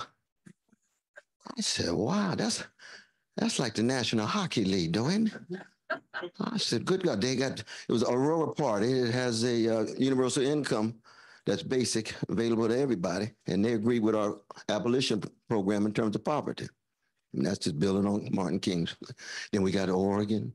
We went on and on. So Tricia knows what I'm talking about. Now we're up to almost 8 or 9. What happens is most of the states don't open themselves for signatures or money you have to pay until at the very end of May, beginning of June. I'm going to be in Harlem at Marcus Garvey Park tomorrow because New York opens tomorrow. They got 6 weeks, 49,000 signatures. Usually you need about twice as many, so that's 98,000 right there. Because every 1 out of 2 they say is invalid. Who makes the decision? The Democratic and Republican Party officials. So you see how they work. They try to perpetuate themselves, make it more and more difficult. But we plan to be on, we hope, nearly all of the states by September, because by the time the conventions of the Republican and Democratic parties come along, that we're going to be on the vast majority of states, and then it really becomes intense. And they know we're on the move. And we got more than RFK-Jr., but they don't really talk about it too much. And I didn't say too much about RFK-Jr. When I heard him say that the Palestinians are the most pampered people, I said, this brother, you need to get off the crack pipe. I don't know what kind of world he's living in. Your name might be Kennedy, but I'm telling you, you just can't say anything. Lord have mercy. Well, that's just the beginning. But I didn't say too much about him, but I'm talking mainly about the main two. But it's going to be a fascinating moment when people begin to see the degree to which we do have ballot access. We've got volunteers mobilized all around the country. And I keep pointing out my dear sister Tricia, she's here at the Justice for All Party, which is our party that gains access to the ballot right here in D.C. Is that right? Absolutely. And we're gonna try to win D.C. Oh, yes, we're going to try to win D.C. outright. That's right. Let alone the other places. That's right. But you send aside from D.C., people say, oh, Lord, wait a minute. And D.C. is always on the cutting edge because there's just so many chocolate folk who've already woken up. That's one reason why you got taxation without representation. You see, I've been for statehood for a long time. Long time. Just like with reparations, with Queen Mother Moore and Brother Randall Robinson, he just passed. He was my very dear brother. You all know him as the founder for TransAfrica. I was on his committee for over 25 years, working with Charles Ogletree when we fought for reparations in Tulsa, Oklahoma. I was born in Tulsa, Oklahoma. And we fought for reparations, took him to court. We lost that case, but it was a strong case. But it's part of that same rich tradition of Queen Mother Moore, Randall Robinson, Cobra, all the way through the various organizations that are still working now. And as I said, in a moment like ours, we have to be very open to the unpredictable. Things are happening so fast. For all we know, Trump may be on his way to jail. For all we know, Biden might do an LBJ move and decide, I can't make it. My polls look bad. And once the money no longer comes in, then they both have to go to their B team. Now, I'm still going. I'm constant. I'm consistent. I'm going to tell my truth. It's going to go all the way through. Go ahead. How come? Because it's just not about politics. It's about the spirit. That's right. It's about morality. It's about what is the right thing. That's right. It's about putting a smile on your grandmama's face from the grave. That's right. That's right. That's right. Yeah. Come on, let's give this candidate a hand in this historic forum at the National Press Club. The footage and the statements from this historic news conference is going out and will continue to go out. And they will take the quotes and the teachings of Dr. Cornel West from this event will be spread far and wide. You better believe it. And so I have a question, sir. And then I want Miss Attorney Everson to ask the next question.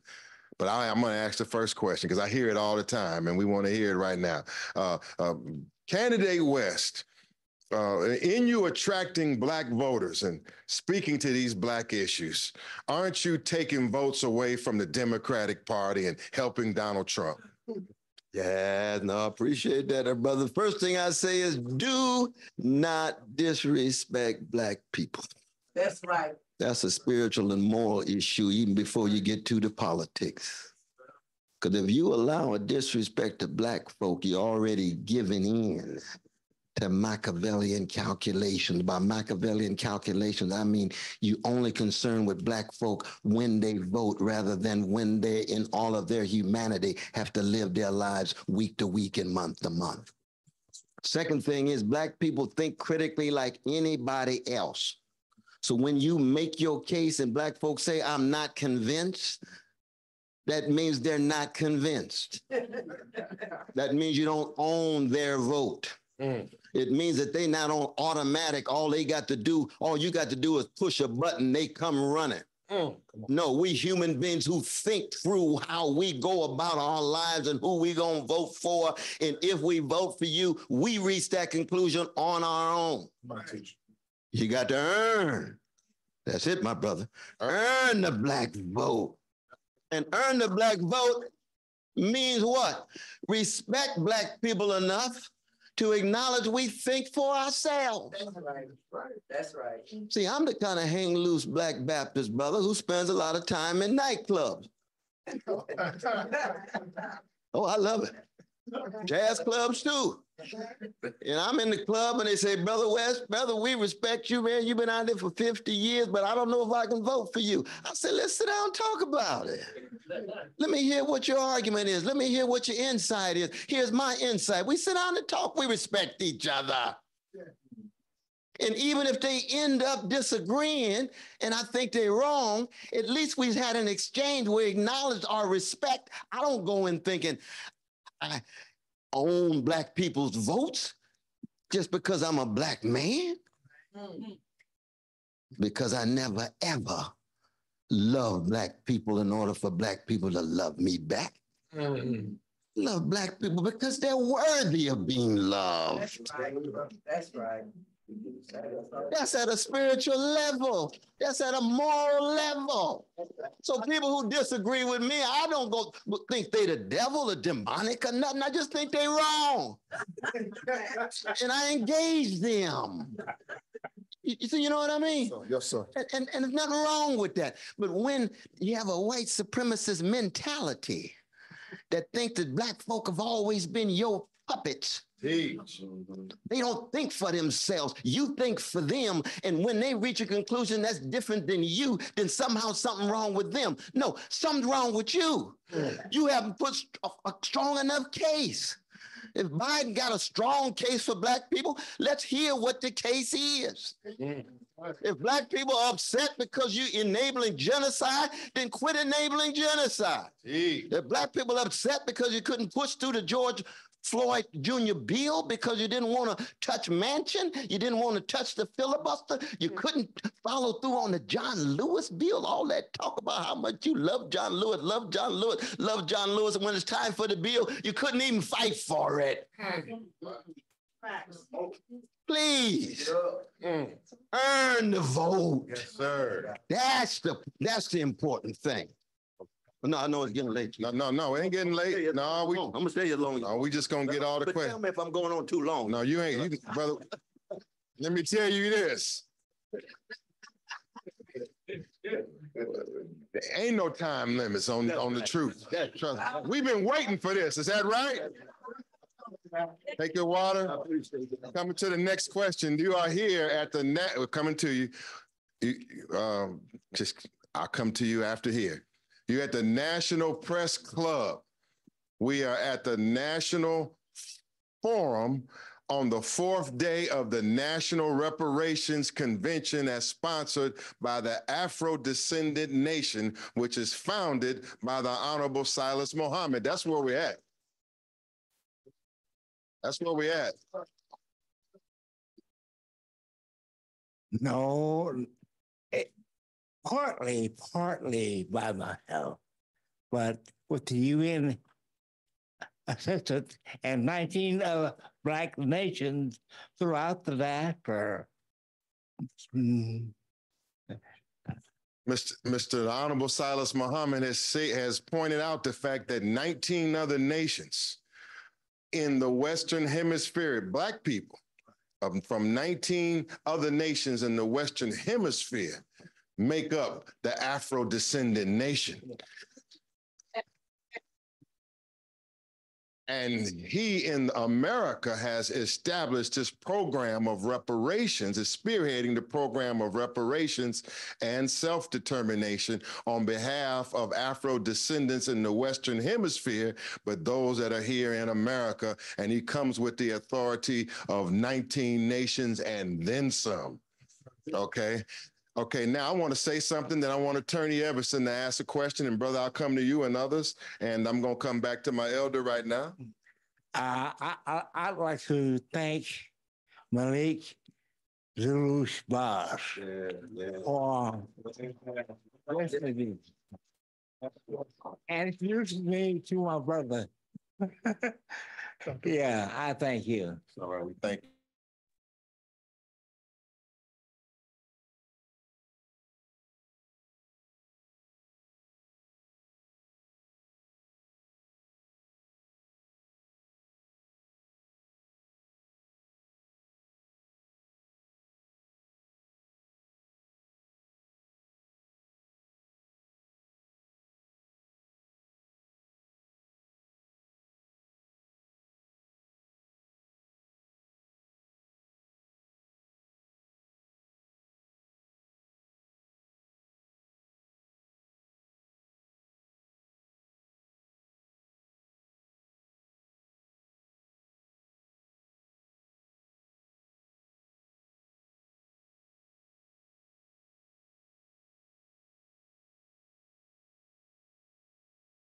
They told, you know what, the staff of Sheila Jackson Lee, you know what they told us about President Biden?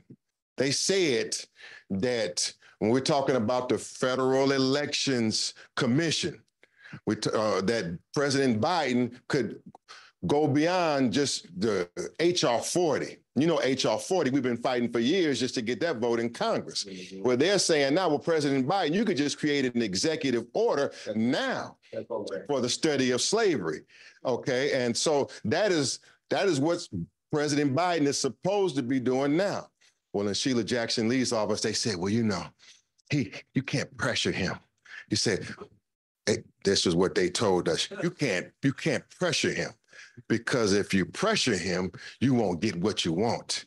And we don't believe in pressuring him. Is that what they said?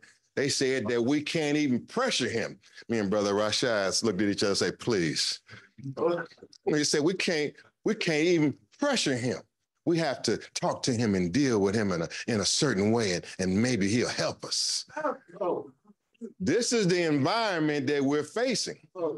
Attorney Everson, let me hear your question, Black woman, to the presidential candidate, Dr. West. How many of you are going to back Dr. West in this election? Let me hear you. How many of y'all, man, are going to stand for this man and stand for what's right? And as Washington, D.C. and the DMV area, are we going to stand? I got to hear you louder. I want to. Chicago in the house. Washington, D.C. in the house. North Carolina in the house. Talk to me. Delaware in the house. Oklahoma in the house. Los Angeles in the house. Huh? Virginia. Come on, attorney, ask your question to our candidate. Yes, sir. Thank you for being here. Sorry. No, she can take it. Take over. Oh, yeah. That's all right. That's fine. Thank you for letting me be here. An honor and privilege. Thank you so much. Presidential candidate. Proverbs 6:31 says, but if he be caught, he must pay sevenfold and he must give all the goods of his house. Right now, we know that America has been caught with the income and the revenue of 400 plus years of our ancestors. We know that America has been caught as a thief with the value of keeping us locked out systematically of generational wealth for years and years, whether it's through reverse redlining. And so then we go to the point of we've got 40 million descendants now. Back then, they were told they would get 40 acres and a mule. If you calculate that in today's time, that brings us to approximately $5,000 to $10,000 per acre, according to the USDA, or $1,000 to $5,000 for a mule. So for each person, 40 million descendants of slaves, you've got approximately $200,000 that at the very least should be paid if we're to get 40 acres and a mule. Now, of course, there's a suggestion for a study of what should be paid out for reparations. But if we don't study it, we can look right now and know that a debt is owed and a debt should be paid. Now, we were promised that 40 acres. So even if we just ask them to deliver on that promise of $200,000 per descendant of slave, my question to you is, because instead of, like you said, they've been treating us like the ugly stepsister. America's been treating us like Leah and not Rachel. Rachel was the beautiful sister, the fair sister. America's been treating us like the ugly dark sister that they keep in the back.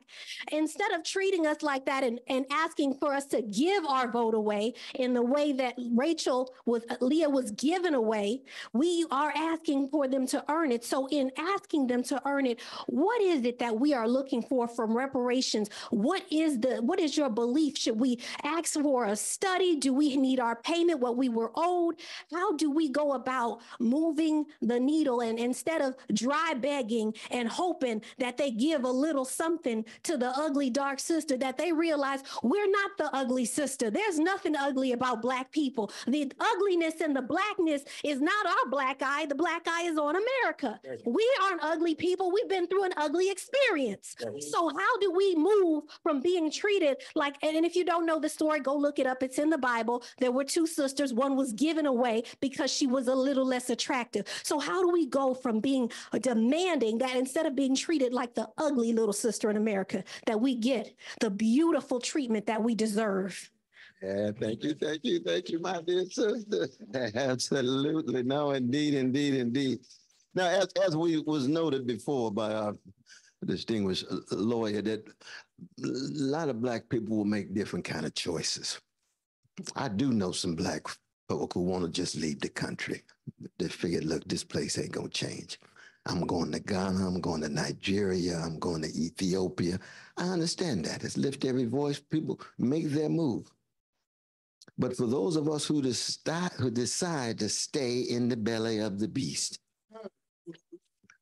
I don't think we need another study. We've had enough studies. The work has been done. I was blessed to have a wonderful interview with my dear brother William Doherty on Tim Black's show. We had a rich dialogue. Dorothy has been writing on this for decades and decades and decades, right? From here to equality and a host of other things. Was wonderful co-author the sister. He concludes it's about $258,000 for each Black person. You see. But studies is just another way of delaying. Exactly. Justice delayed is justice denied. We got to keep that in mind. The quickest thing for a politician, the quickest thing for a bureaucrat, the quickest thing for a technocrat is to call for a study. What we need are executive orders, using the bully pit, and then bringing power and pressure to bear by mobilizing the people to bring pressure on the elected bodies. That's what we did in California and other places. Charles Barron, Inez Barron did that in New York State. Those from New York know what I'm talking about. In fact, you know, their Operation Power came out and endorsed me back in December. And I've been blessed to know them and work with them for 40 years, going about the House of Lord Pentecostal Church on 415 Atlantic Avenue with Reverend Herbert Daltrey, the National Black United Front, where we used to teach in Timbuktu. In fact, Tupac Shakur with his mother, Finney, God bless both of them, used to sit right on the front row with Charles and Inez and myself. That's 40 years ago. It's part of the same tradition. Trying to be true, trying to bear witness, trying to be a witness. So my suggestion would be no more studies, time for action, time to move on the ground, national reparations. We're going to be there tomorrow morning in front of the Wells Fargo Bank. How many going to be there with us? How many going to be there with us? We're going to be right there. We're going to hit the ground. What's that? 444 North Capitol and E Street, right down the street. North Capitol and E at 9:00 a.m. Dr. Cornel West, presidential candidate, will be out to help us launch the sanctions and boycott campaign against Wells Fargo. 9:00, 444 North Capitol. Tell everybody, bring everybody. We're going to be right there, and we thank him for lending support to this direct action campaign, so as we are forcing the issue of reparations to the forefront. Absolutely. There is something that is refreshing about putting your body where your mouth is. Yes, sir. Putting your witness where your words are. Yes, sir. I was blessed. I just got back from Edinburgh, Scotland. I was asked to give the Gifford Lectures in philosophy. It's like a Nobel Prize in philosophy. And it was called a jazz-soaked philosophy for our catastrophic times, from Socrates to Coltrane.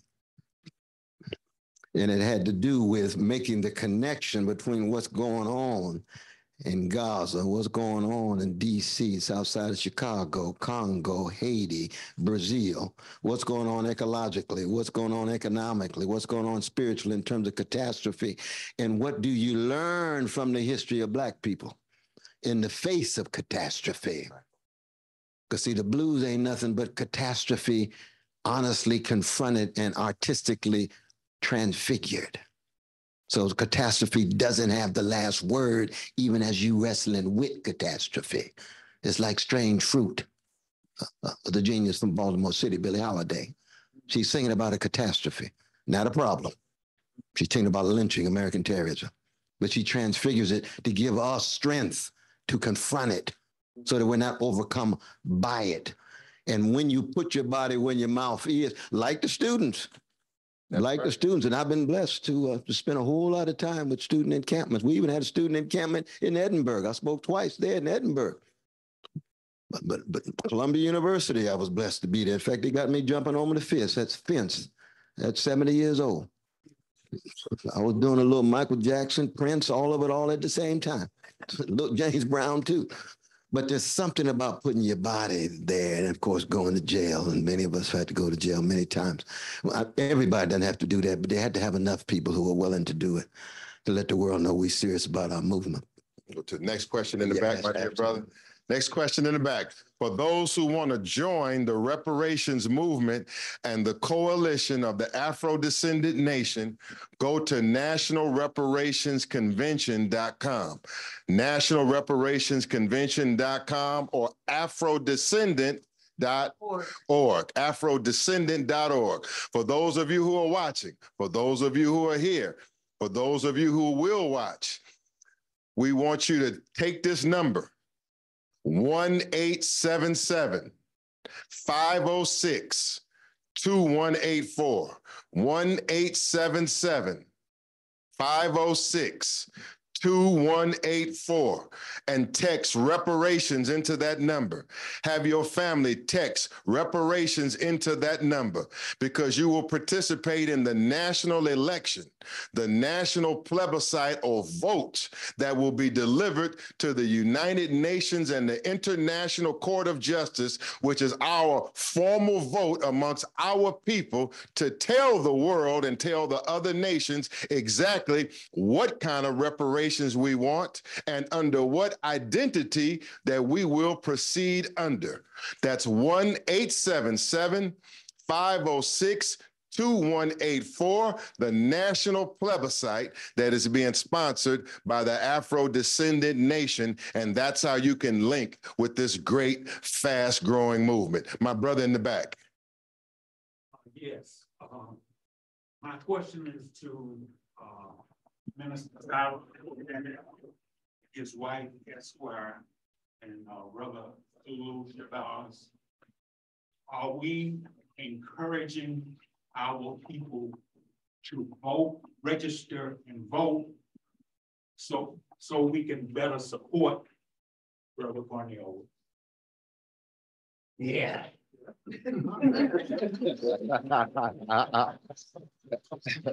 You want to hear it again? Yeah. He speaks for me, and I didn't even know he was going to say that. So I think that was it. That's a clear answer, and to back him up, in Message to the Black Man, the great book of the Honorable Elijah Muhammad, he says, he gives an instruction. He say, put the Muslim program to Congress. But he said we didn't have enough politicians who did not have fear in their hearts to put that program forward. Well, we have a man here that does not have fear in his heart, and he is putting the Muslim program to government. So this is a rare exception, and it's a worthy exception, you know. They on my back. I just say, as long as I vote, don't tell me who I vote for. You know, but I'm voting for this man right here. This is my candidate. Ms. Abu Bakr, attorney, anything else to add? I just want to add something that our brothers from New York came up with. My dear sister. My young brothers from New York reminded of something so basic, but so necessary.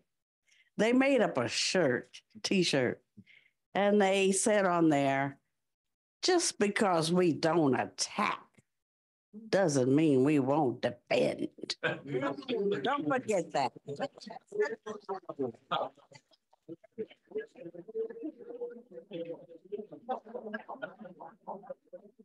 Good God Almighty.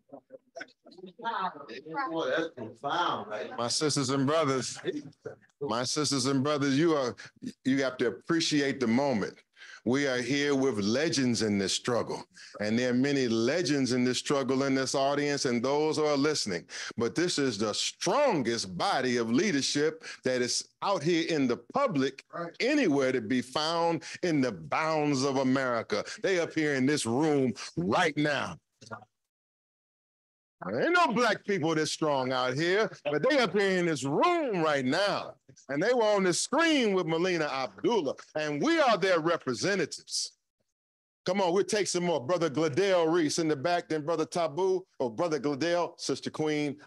Truth Bay. Sister Queen Truth Bay, Brother Taboo, then I come to the sideline, and we hit it fast. Come on, in this form. Come on, brother. My question for Cornel West. Cornel West, you've been at the point of all the candidates, you have stated that the situation in Gaza is a genocide. I want to know, that when you're elected president, when you speak on a genocide that's taking place in the United States and throughout the world, this genocide, let me see. This genocide is being taken place because is not being talked about because the perpetrators are brought on this genocide. Wait a minute, take your time. Take your time there, man. Let me help him out a bit. Are you saying that the genocide that we see, is he going to speak out as he speaks out about the genocide abroad in Gaza? Is he going to speak about the same actions that are being taken here at home? Let me put it like this. You're elected president. When you take on a commission to investigate the genocide that's taking place in this country and throughout the world, this genocide is done by chemical and biological warfare. Vaccines that we have been taking, the after effects, people are suffering pericarditis, pericarditis, blood clots, illnesses, all these side effects that's happening with these vaccines. When you investigate the pharmaceutical companies and the corporations that make these people get these vaccines and the side effects that's carrying on our people. My brother, I'm glad we waited for your powerful question now. Oh, indeed. You got a brilliance, though. We're looking at the future when we're looking at our brother right here. We're looking at the future now. Very much so. But remember when I said I had to be and I want to be and I will be morally consistent. I'm against genocide in all of its various forms. The levels of police murder that has been taking place year after year after year after year. And then at the same time, the levels of infant mortality for Black women and Black sisters. These are two aspects of what one could view as genocidal attacks over time of Black people. That's what Paul Robeson, W.B. Du Bois, and William Patterson said when they went to the United Nations in 1951. Reverend Herbert Daughtry went in the 1980s and said, we charge genocide of Black people. That had to do with the crack cocaine. That had to do with the unbelievable unleashing of drugs in Black communities with the guns. And then, of course, turning on each other, feeling rootless, no connection, no love, not deep enough love and so forth. So absolutely, yes. But I would say the same thing about Congo. I mentioned the Congo, my brother. Crucial. But the crucial thing is not just studying it, but stopping it. You see, how do you stop it in Gaza? Ceasefire, end the siege, end the occupation, and create a situation in which precious Palestinian brothers and sisters can live lives of dignity and decency, and Jewish brothers and sisters can live lives of decency and dignity. You see, so you have to do away with occupations across the board. So it's the ending, because a lot of these studies will say, yeah, it's true, these folk been catching hell for a long time. The study's over. Hey, we knew that. It took you 2.5 years, 3 years to come up with that. The question is, how do we intervene? The question is, what we're going to do. How do we go about doing it? How do you muster enough people to think enough, to be willing to sacrifice enough to stop the genocide? How do you stop that with Black folk? Whatever form it takes. Now, we know big pharmaceutical companies corrupt like any other part of corporate America. Yeah. Obsessed with one thing. What is that thing? Short-term profits. Yes, sir. Just like fossil fuel, when it comes to ecological crisis, short-term profits, that's all they're concerned about. You see, that's predatory capitalism in a vicious way. You see, I'm deeply, deeply condemnatory and critical of greed-driven capitalism. And people, oh, you must be a socialist. Oh, I'm a Christian and a free Black man, but I'm concerned about poor and working people. Call me any name you want. But I'm going to fight against organized greed, but it has to do with short-term profit and downplays satisfying the basic needs of people across the board. You see what I mean? That's the crucial thing, my brother. But it's so wonderful to have you here, and it's wonderful to lift your voice in the tradition of our people. Okay, let me slip this in on that question. Candidate West, President Biden and the police attacking and crushing the student uprising over Gaza. What kind of effect is that going to have on this election in November?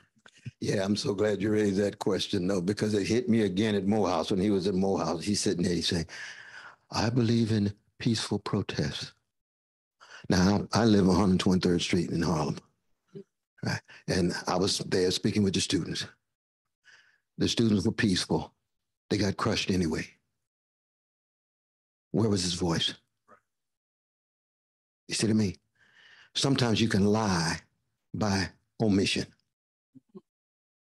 You don't have to always lie by commission. Some lies are explicit, some lies are implicit.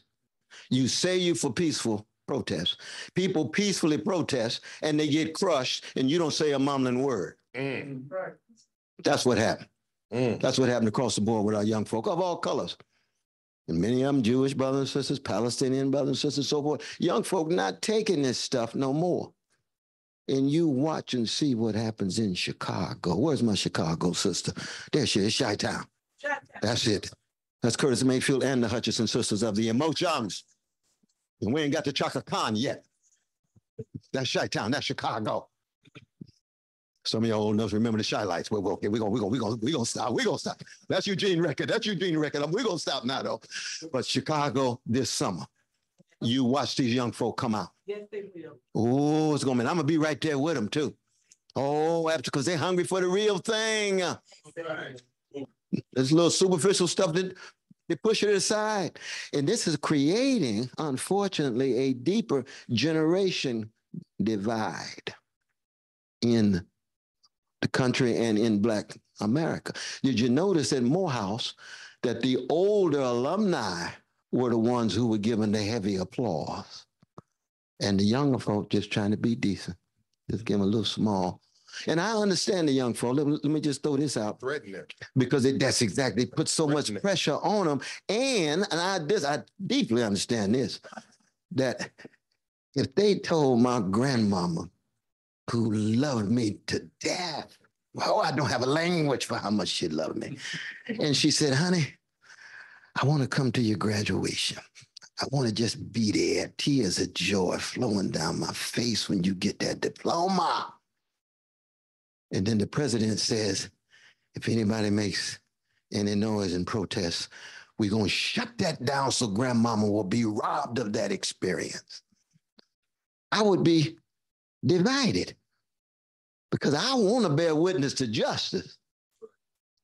But I tell you one thing, justice that's only justice soon degenerates into something less than justice.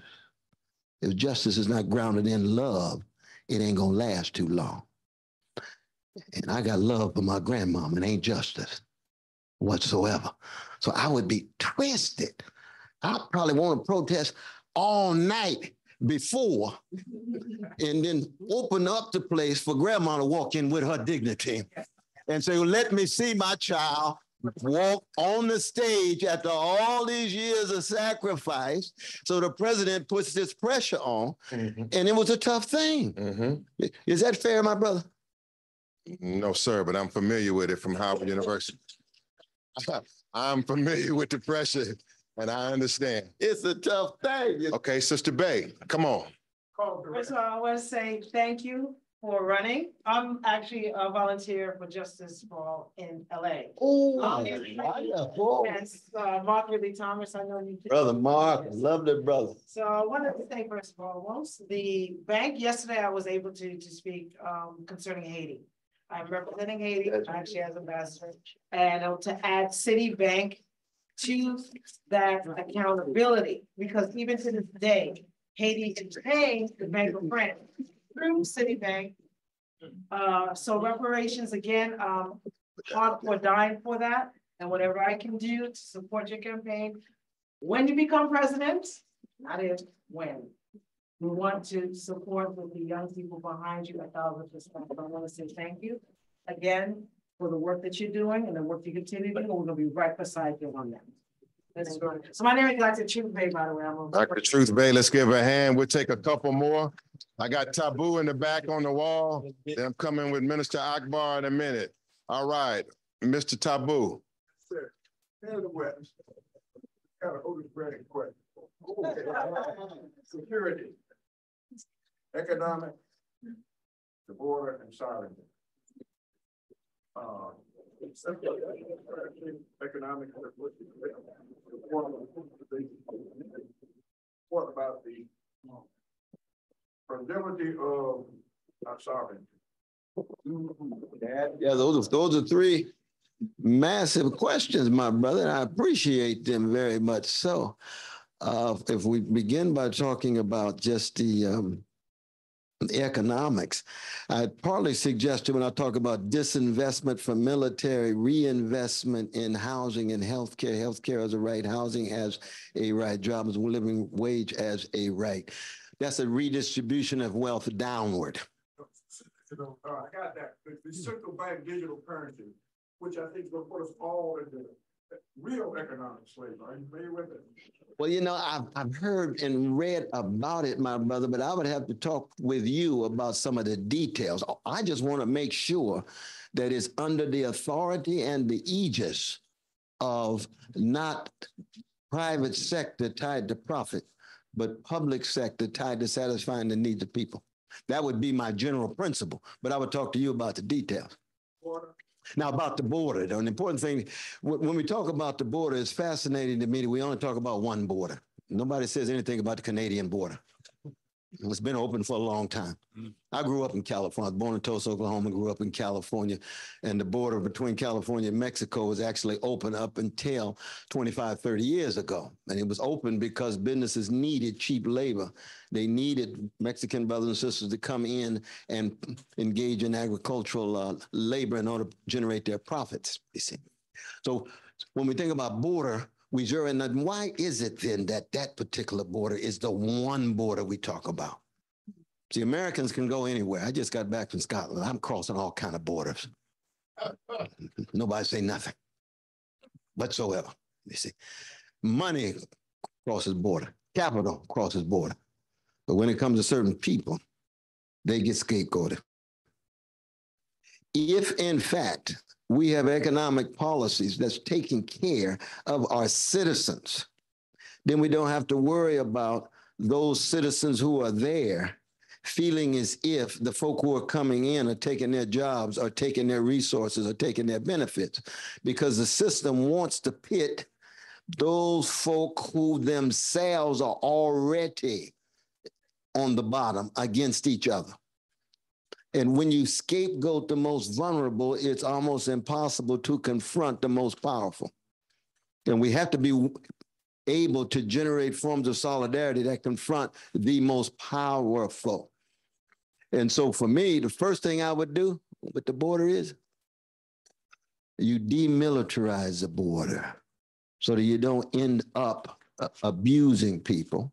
The second thing you do is you create diplomatic processes with various nations in South America, Central America, and other parts of the world to ensure that they themselves are able to generate social conditions so that many of their people will not want to leave. One of the reasons why that particular border is the border that we talk about is because so much of U.S. foreign policy has generated forms of poverty tied to violence that drive people into the American empire. Wake us up. That the multinational corporations has been extracting, not just from the land, but from the labor of people so intensely that it pushes people to go where they think they can live a better life. That's right.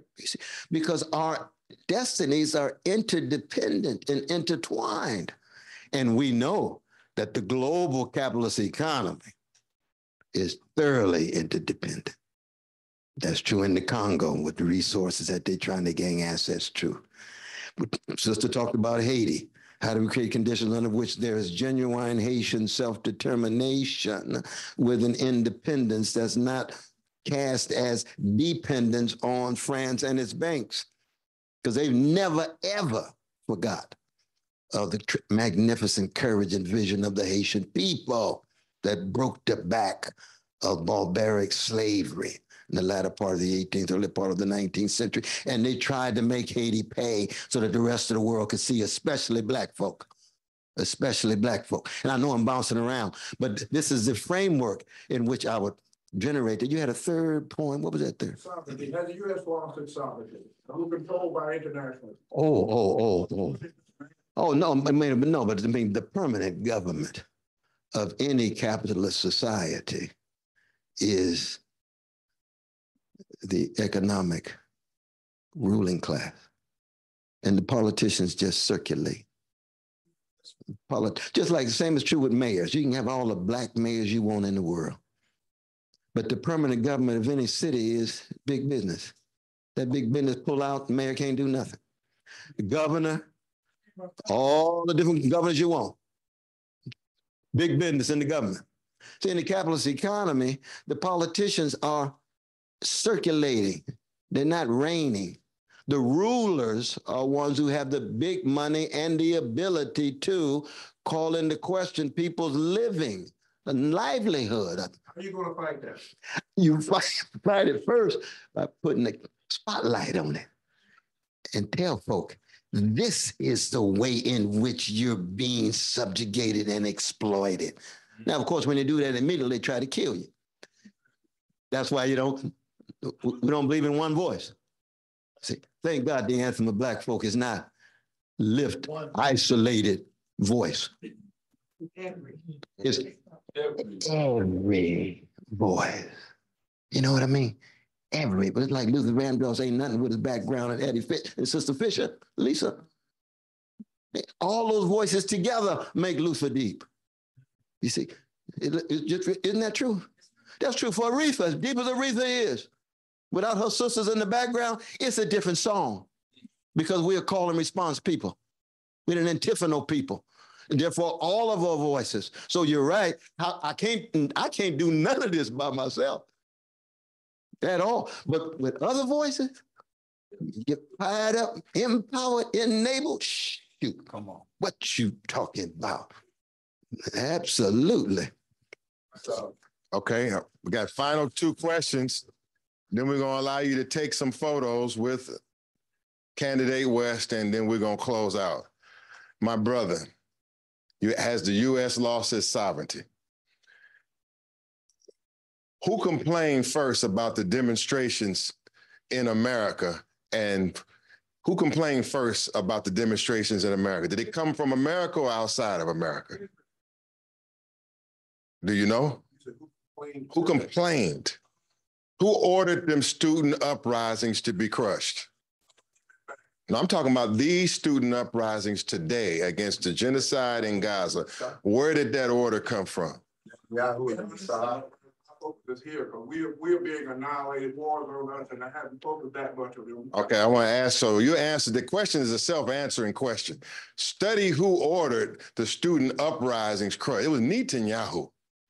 When he said they had to go, when he said the demonstrations had to be shut down, it came then to the White House and the police to shut it down. When we just came from the United States Congress, okay, all the Congress persons there, they're on their wall. You're not supposed to be able to put anything up on the walls in Congress other than the placard of the state and your office that you represent. Okay, so when we walked through there today and they all said, all of the signs said, we stand with Israel. Okay, they didn't say we stand against murder, against genocide, we're for human rights. Okay, so you're asking, has the sovereignty been compromised? But I won't go any further. You know who runs this. I feel we the people need to make sure we all know. Okay, but this is in order to for all people to be conscious of the answer to your question. There's only one man out here right now that can get that message out, that has the ear in this election, that can tell you that America has lost its sovereignty, okay? So final two, and then we'll take some photos, but I got to come to the left, then I come back here. Come the gentleman here, you're the last one. Then we got to close, we take some photos, and then we're going to end this National Reparations Convention. But what a way to end it. Where's Sister Collida too? I want her to come before we close. I want to see her. And I want to thank Miss Tahita Sabri. Stand on your feet. Ma'am, Ms. Tawhid, let's give her a hand, our coordinator, our convention coordinator. No matter what's going on, no matter how stressful it is, she not only does she get it done, she gets it done composed and smooth and professional. I ease up off you. She don't like me doing that, but I got to do it. Go right ahead. Yes, sir, you. So yeah, my name is Reverend Redeem Robinson from LA. I just moved to Puerto Rico about 6 months ago because I couldn't afford to live in the US. Can't afford to live in LA anymore. My family who's been living there since the 40s had to go. So it was either stay in LA or go to Texas. I ain't trying to go to Texas. So I went to Puerto Rico. Well, I got some, yeah, that's a long story. But anyway, I would love to hear how Puerto Rico plays in the reparation movement in America. And also I would love, I'm pretty sure I already know your answer. What is your plans for a free Puerto Rico? Yes. No, I appreciate that question, brother. You must be bilingual or you're learning Spanish real fast, huh? I'm learning. Yeah, absolutely. Because I've got some loved ones that just moved there too. But I'm blessed to actually spend time in Puerto Rico. I was with the sister of the great Abisos Campos. Her name is Laura. She died a couple of years ago, but we traveled to the country together. She's one of the great freedom fighters with Lolita Lebron and others. Puerto Rico's always meant much to me. The great Ella Baker, who many of you know was the executive director of Martin Luther King Jr.'s organization, as well as SNCC with Stokely Carmichael and others. She spent much of her last years as part of the freedom struggle with Puerto Ricans as a Black woman from North Carolina, because Puerto Rico is still a colony. It's still colonized, and it was taken over with force and coercion and fraud and so forth. And they don't know what to do, but whether to make it a state or a colony and so forth. And so in that sense, it's still part of the United States, but it has a very different status of the United States. And it's a fascinating with a country with an unbelievably rich culture. There's no doubt about it. And so for me, I believe in self-determination. I would want the people themselves to decide, but I want them to decide under conditions in which they already have access to resources. So when I talk about disinvesting from military and satisfying basic social needs of American citizens, that includes even those who have a colonial status but have a connection to the American empire such that they would have access to the benefits. Why? Because they're paying taxes too. Just like Washington, D.C. Taxation, no representation. Still, Puerto Rico has its own similar version of that, you see. Very much so. I also should say that I've been blessed to spend a lot of time with the Afro-Latin jazz tradition. My dear brother Arturo Alfaro, you know, we did the album on W.B. Du Bois. Won a Grammy 2 years ago.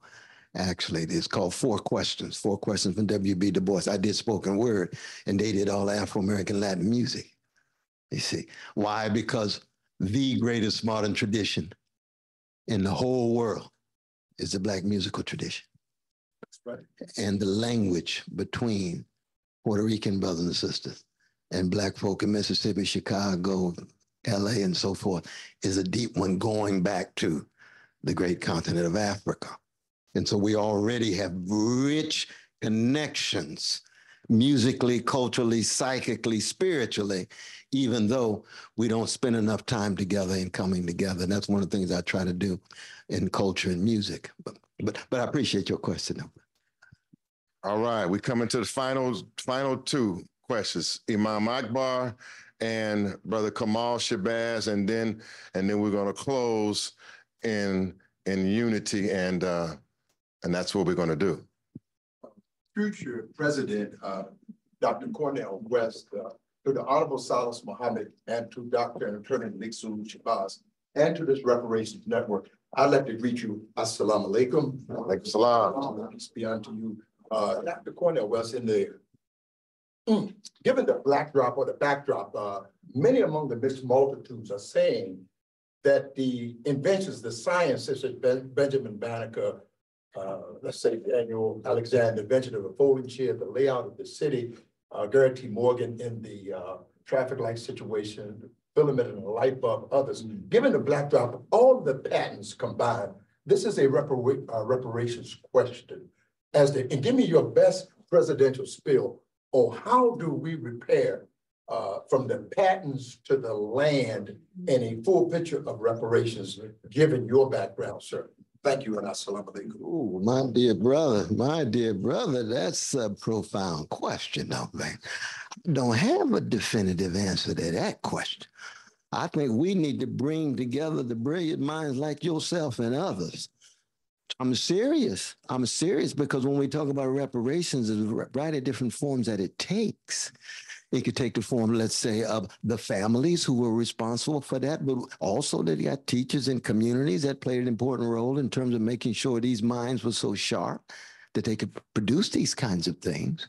But it really, when it gets down to that kind of detail, see, I hadn't thought about that one. No, man, you're going to work with that one on me and pray for me on that one. But most importantly, that we work together.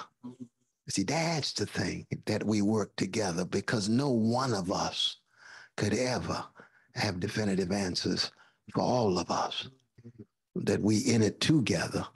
And if I had a whole lot of time, I would just open it up and say, could somebody answer my brother's deep question? Because I know I'm just limping. It's a fascinating one. Benjamin Banneker, let's say, George Washington Carver, we can go on and on. How does one repair and repay that kind of contribution, given it was manipulated such that somebody else made the money? I'll give you another example. Bo Diddley's songs was sung by Pat Boone. Pat Boone made 50 million. Bo Diddley made 50. So Bo Diddley broke the 10 Commandments financially, and Pat Boone's breakdancing to the, well, not breakdancing, he's walking to the bank. He can't breakdance. See what I mean? Yes, sir. And you're stealing songs from Curtis Mayfield, you're stealing songs from the blues, you're stealing songs from Marvin Gaye, you're stealing songs from so-and-so, making more money in a more deodorized version. How do you deal with that with reparations? That's a fascinating question. Because folk been stealing Black musical genius products for a long time. And that's just in, I'm talking about just products. It could be music, it could be science, it could be so many other things, you see. Once you open that dialogue up, and then all these brilliant minds of the younger generation come in and say, oh, well, Brother West, this. I said, I hadn't thought about. Oh, I hadn't thought about that. Oh, that's the kind of questioning that we want to continue. So I salute you, my brother, for hitting that in that way. Definitely. No. All right.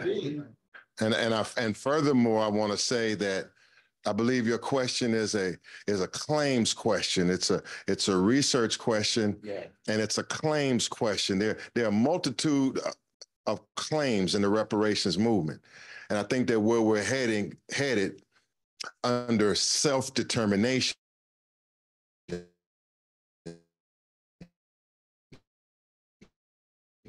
is that we're not or the federal government to research and document our claims. Our reparations movement must document its own claims, establish its own damages, its own facts as we move forward. We can't be relying on begging for others to study reparations. They must do it, but we have an obligation to assess all of those robberies for patents and other genius that Blacks have created. It's on us to organize and present our claims, and that's part of the work of the Afro-descendant nation. So your question is a good question. We're coming to the last question. I think Pastor Victoria is going to sing us out of here. I think, because Dr. West is a spiritual man, so I think we're going to lay hands on him as we close. We're gonna lay some hands on him because we can't underestimate what he represents in this hour and the threat that he represents in this hour. So as you're gonna sing us out of here, and then we're gonna give y'all a chance to get some photos, and then we're gonna rest this mighty convention. Last question, the great MMA fighter and our great brother, Kamal Shabazz. And before that, I want to thank our assistant, my right-hand helper, a great helper in Black Lawyers for Justice, and a great asset to the Afro-descendant nation, Honorable Khalida Ramallah Bastet. Remember this, all of the details of everything that we're going and all of these strong men you see, it's always a Black woman that is behind everything, paying attention to the details and oftentimes not getting the credit, and they should get the credit, and we honor you, and I honor you. I honor you, and I love you, and we love you. Come on, y'all can stand. She's been standing for us and me for years, and whatever you see Attorney Shabazz doing, Sister Khalida will be behind it. Honor you. Honor you, man. We won't make you smile, though. If you cry, it'd be tears of joy. All right, so a couple of steps, then we're gonna leave out in dignity and in spirituality, because this is a great event. Give it up. I mean, this is a great event. Okay, Brother Gabe, you straight in the back. All right, now don't mess that tape up. You gotta shout out Brother Mintu. He said, excuse me, with my shout out. Give Brother Mintu, our, not graphic man, it's just our tech man, everything man, Brother Mintu. He's broadcasting right now, Artifacts Clothing. Artifacts Clothing. They give him a strong hand. And everybody out there, Minister Najee, the chief minister, Brother Imani, who's on the front line, Nubian scholar in the audience here, the legendary from the Defiant Giants in the audience. All of the legends are up in here. All right? Man, hey, go ahead, brother. Come on. Spoke about claims that we're laying out during this reparations front that we're on. And there seems to be a little confusion about a plebiscite. So I want to see if we can get clarity on that. What the plebiscite is about, why it's important before the campaign, before the election day and during this campaign. Yes, brother asked a question about the plebiscite. The plebiscite that the Afro-descendant nation and the reparations movement is pushing. The plebiscite, which is an election of the people upon an important issue that must be decided. That's the essence of a plebiscite. It's a vote amongst the people for an important issue that we must decide. And so what we're saying that this national election is important. It's obviously important, but also the issues that are important to us, we have the right and the duty under self-determination to take our own vote, to take our own election and to use it for our own purposes. And so our diplomats have returned from the United Nations in Geneva, Switzerland just a month ago. Governor General Ishmael and Cam Howard was there. Brother Safiwe Baleka, who may be watching, he was there. We have in the international courts that are dealing with reparations, they are all looking for us to give a formal consent, a formal vote as to the question of what reparations, do we want reparations, what type of reparations we want, and what type of identity that we will pursue reparations under. The nations of the earth want to know this, and the powers that be want to know this, and we have determined that we are going to unite and deliver that vote. So when I'm giving out that number, 877-506-2184, and saying text reparations, that is a vote that we're taking amongst the masses of the people. We're trying to eventually get 1 million votes. And it is a very important weapon in the struggle, and it's also an important organizing tool. Every vote that we get is also a registrant in the reparations movement. It's a contact in this movement. And so it's self-determination. It's us saying that the issues that are important to us, in this case, reparations and self-determinations, that we are going to organize and take that vote and use that vote for what we need it for. Okay? Is that understood? A plebiscite is a vote. And we can't just vote when America says, this is what you must vote for and how you must vote. We're self-determining people. We're taking our own votes, and we're going to take our destiny into our own hands, and we will not give up. That's what we're saying here. My sisters and brothers, rise to your feet, please. Pastor Victoria, come on down. I want everybody to grab some hands here. I don't think the Honorable Silas Muhammad, he doesn't have to, don't put him on his feet. Don't put him, but lay some hands on him. Somebody, come on, Pastor. Everybody lay some hands on each other right now. And come on out here in the center. That's our candidate. Come on out. Come on out in the center, Dr. West. Come on out in the center. Hold on. Come on out, Dr. West. Come on, y'all grab. Everybody grab in. Everybody touch somebody. Touch somebody and grab somebody.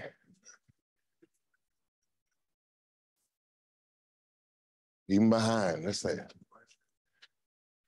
All right, we're gonna say a word for our candidate. So let us meditate. We want to ask the Most High and say that regardless to land, label, or language, whatever God you call on, that there is a higher power. And there's a higher power that is present. There's a higher power that has brought us here. There's a higher power that has brought the ancestors and brought us to this process. We want to lay hands on Dr. Cornel West, and we want to say that no hair on his head shall be harmed. We want to say thank you for bringing him to us. Thank you, Dr. Martin Luther King, for bringing him to us. Thank you for Frederick Douglass for manifesting yourself in him.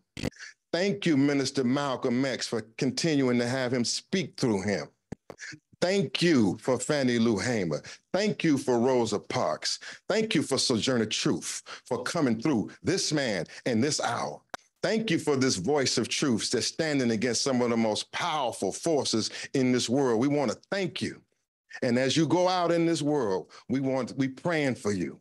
We ask for the power of Almighty God, Allah, to be on you. We ask for the power of Jesus, the Black Messiah, the Christ, to be on you. We ask, come on, y'all, let me hear it. Yeah. Let me hear y'all, let me hear it. Let me hear it.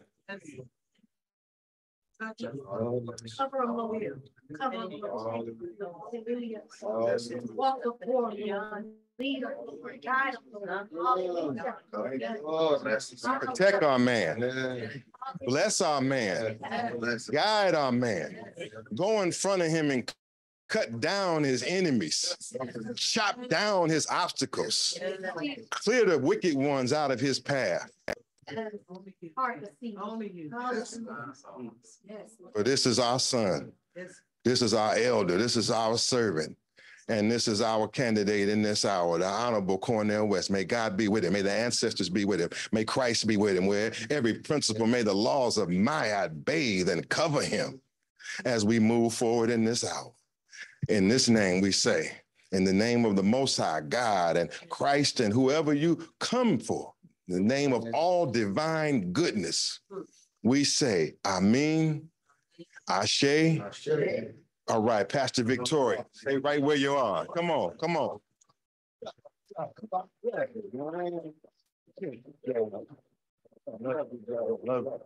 I lay hands on him and come on, stay right here. Stay here in this moment. Shh. Stay here in this moment. Come on to our elder, the Honorable Silas Muhammad. We're gonna lay hands on him. We want to thank him for his years of service. Yes. We want to thank him for standing up for the Honorable Elijah Muhammad. We want to thank him for going through the tough times when people didn't understand him, when people didn't believe him, when people didn't know what he was talking about. We want to thank you in this hour for keeping him with us. Give him more years with us. Keep more blood pumping through his body. Keep his mind sharp and keep the will of the people flowing through him so he can keep on going. We thank God for him, and we want him to have all of the blessings that he deserves and desires. We thank Master Farad Muhammad for him. We thank the Honorable Elijah Muhammad for him. We thank all of the Muslim pioneers that have went on and gone on. We stand and honor one of the great pioneers of our time, the Honorable Silas Muhammad. Thank him and thank his wife. And thank all the other leaders here, Brother Rashad, Cam Howard, every other freedom fighter up here. That God be with us. And I'm going to say also, protect me. As I... You better throw some on me while we in this hour. Huh? Yeah. We want some justice. What do we want? And when do we want it? What do we want? And when do we want it? And we got to have reparations. What do we want? And when do we want it?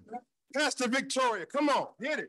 All right. Take your seat for a quick moment. No, you understand? All right. Stay on your feet. Stay on your feet. Okay. Whoa. The conductor says stay on your feet. I'm going to change it up just a little bit because it's the song.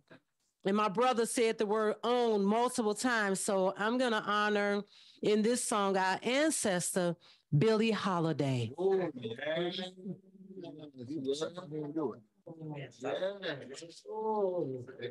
Them that's got shall get, them that's not shall lose. So the Bible says, and it still is news. Your mama may have, Papa may have, but God bless the child that's got his own, that's got his own. Yes, the strongest more, while the weak ones fade. Empty pockets don't ever make the grade. Your mama may have, Papa may have, but God bless the child that's got his own, that's got his own. Oh, money, you got lots of friends, and you know it. They're crowded around on your door. But when it's all gone and the spinning in, they don't come around no more. Ooh. Rich relations give crust of bread and such. You can help yourself, but don't you dare take too much. Your mama, she may have, Papa may have, but God bless the child that's got his own, that's got his own. God bless the child. God is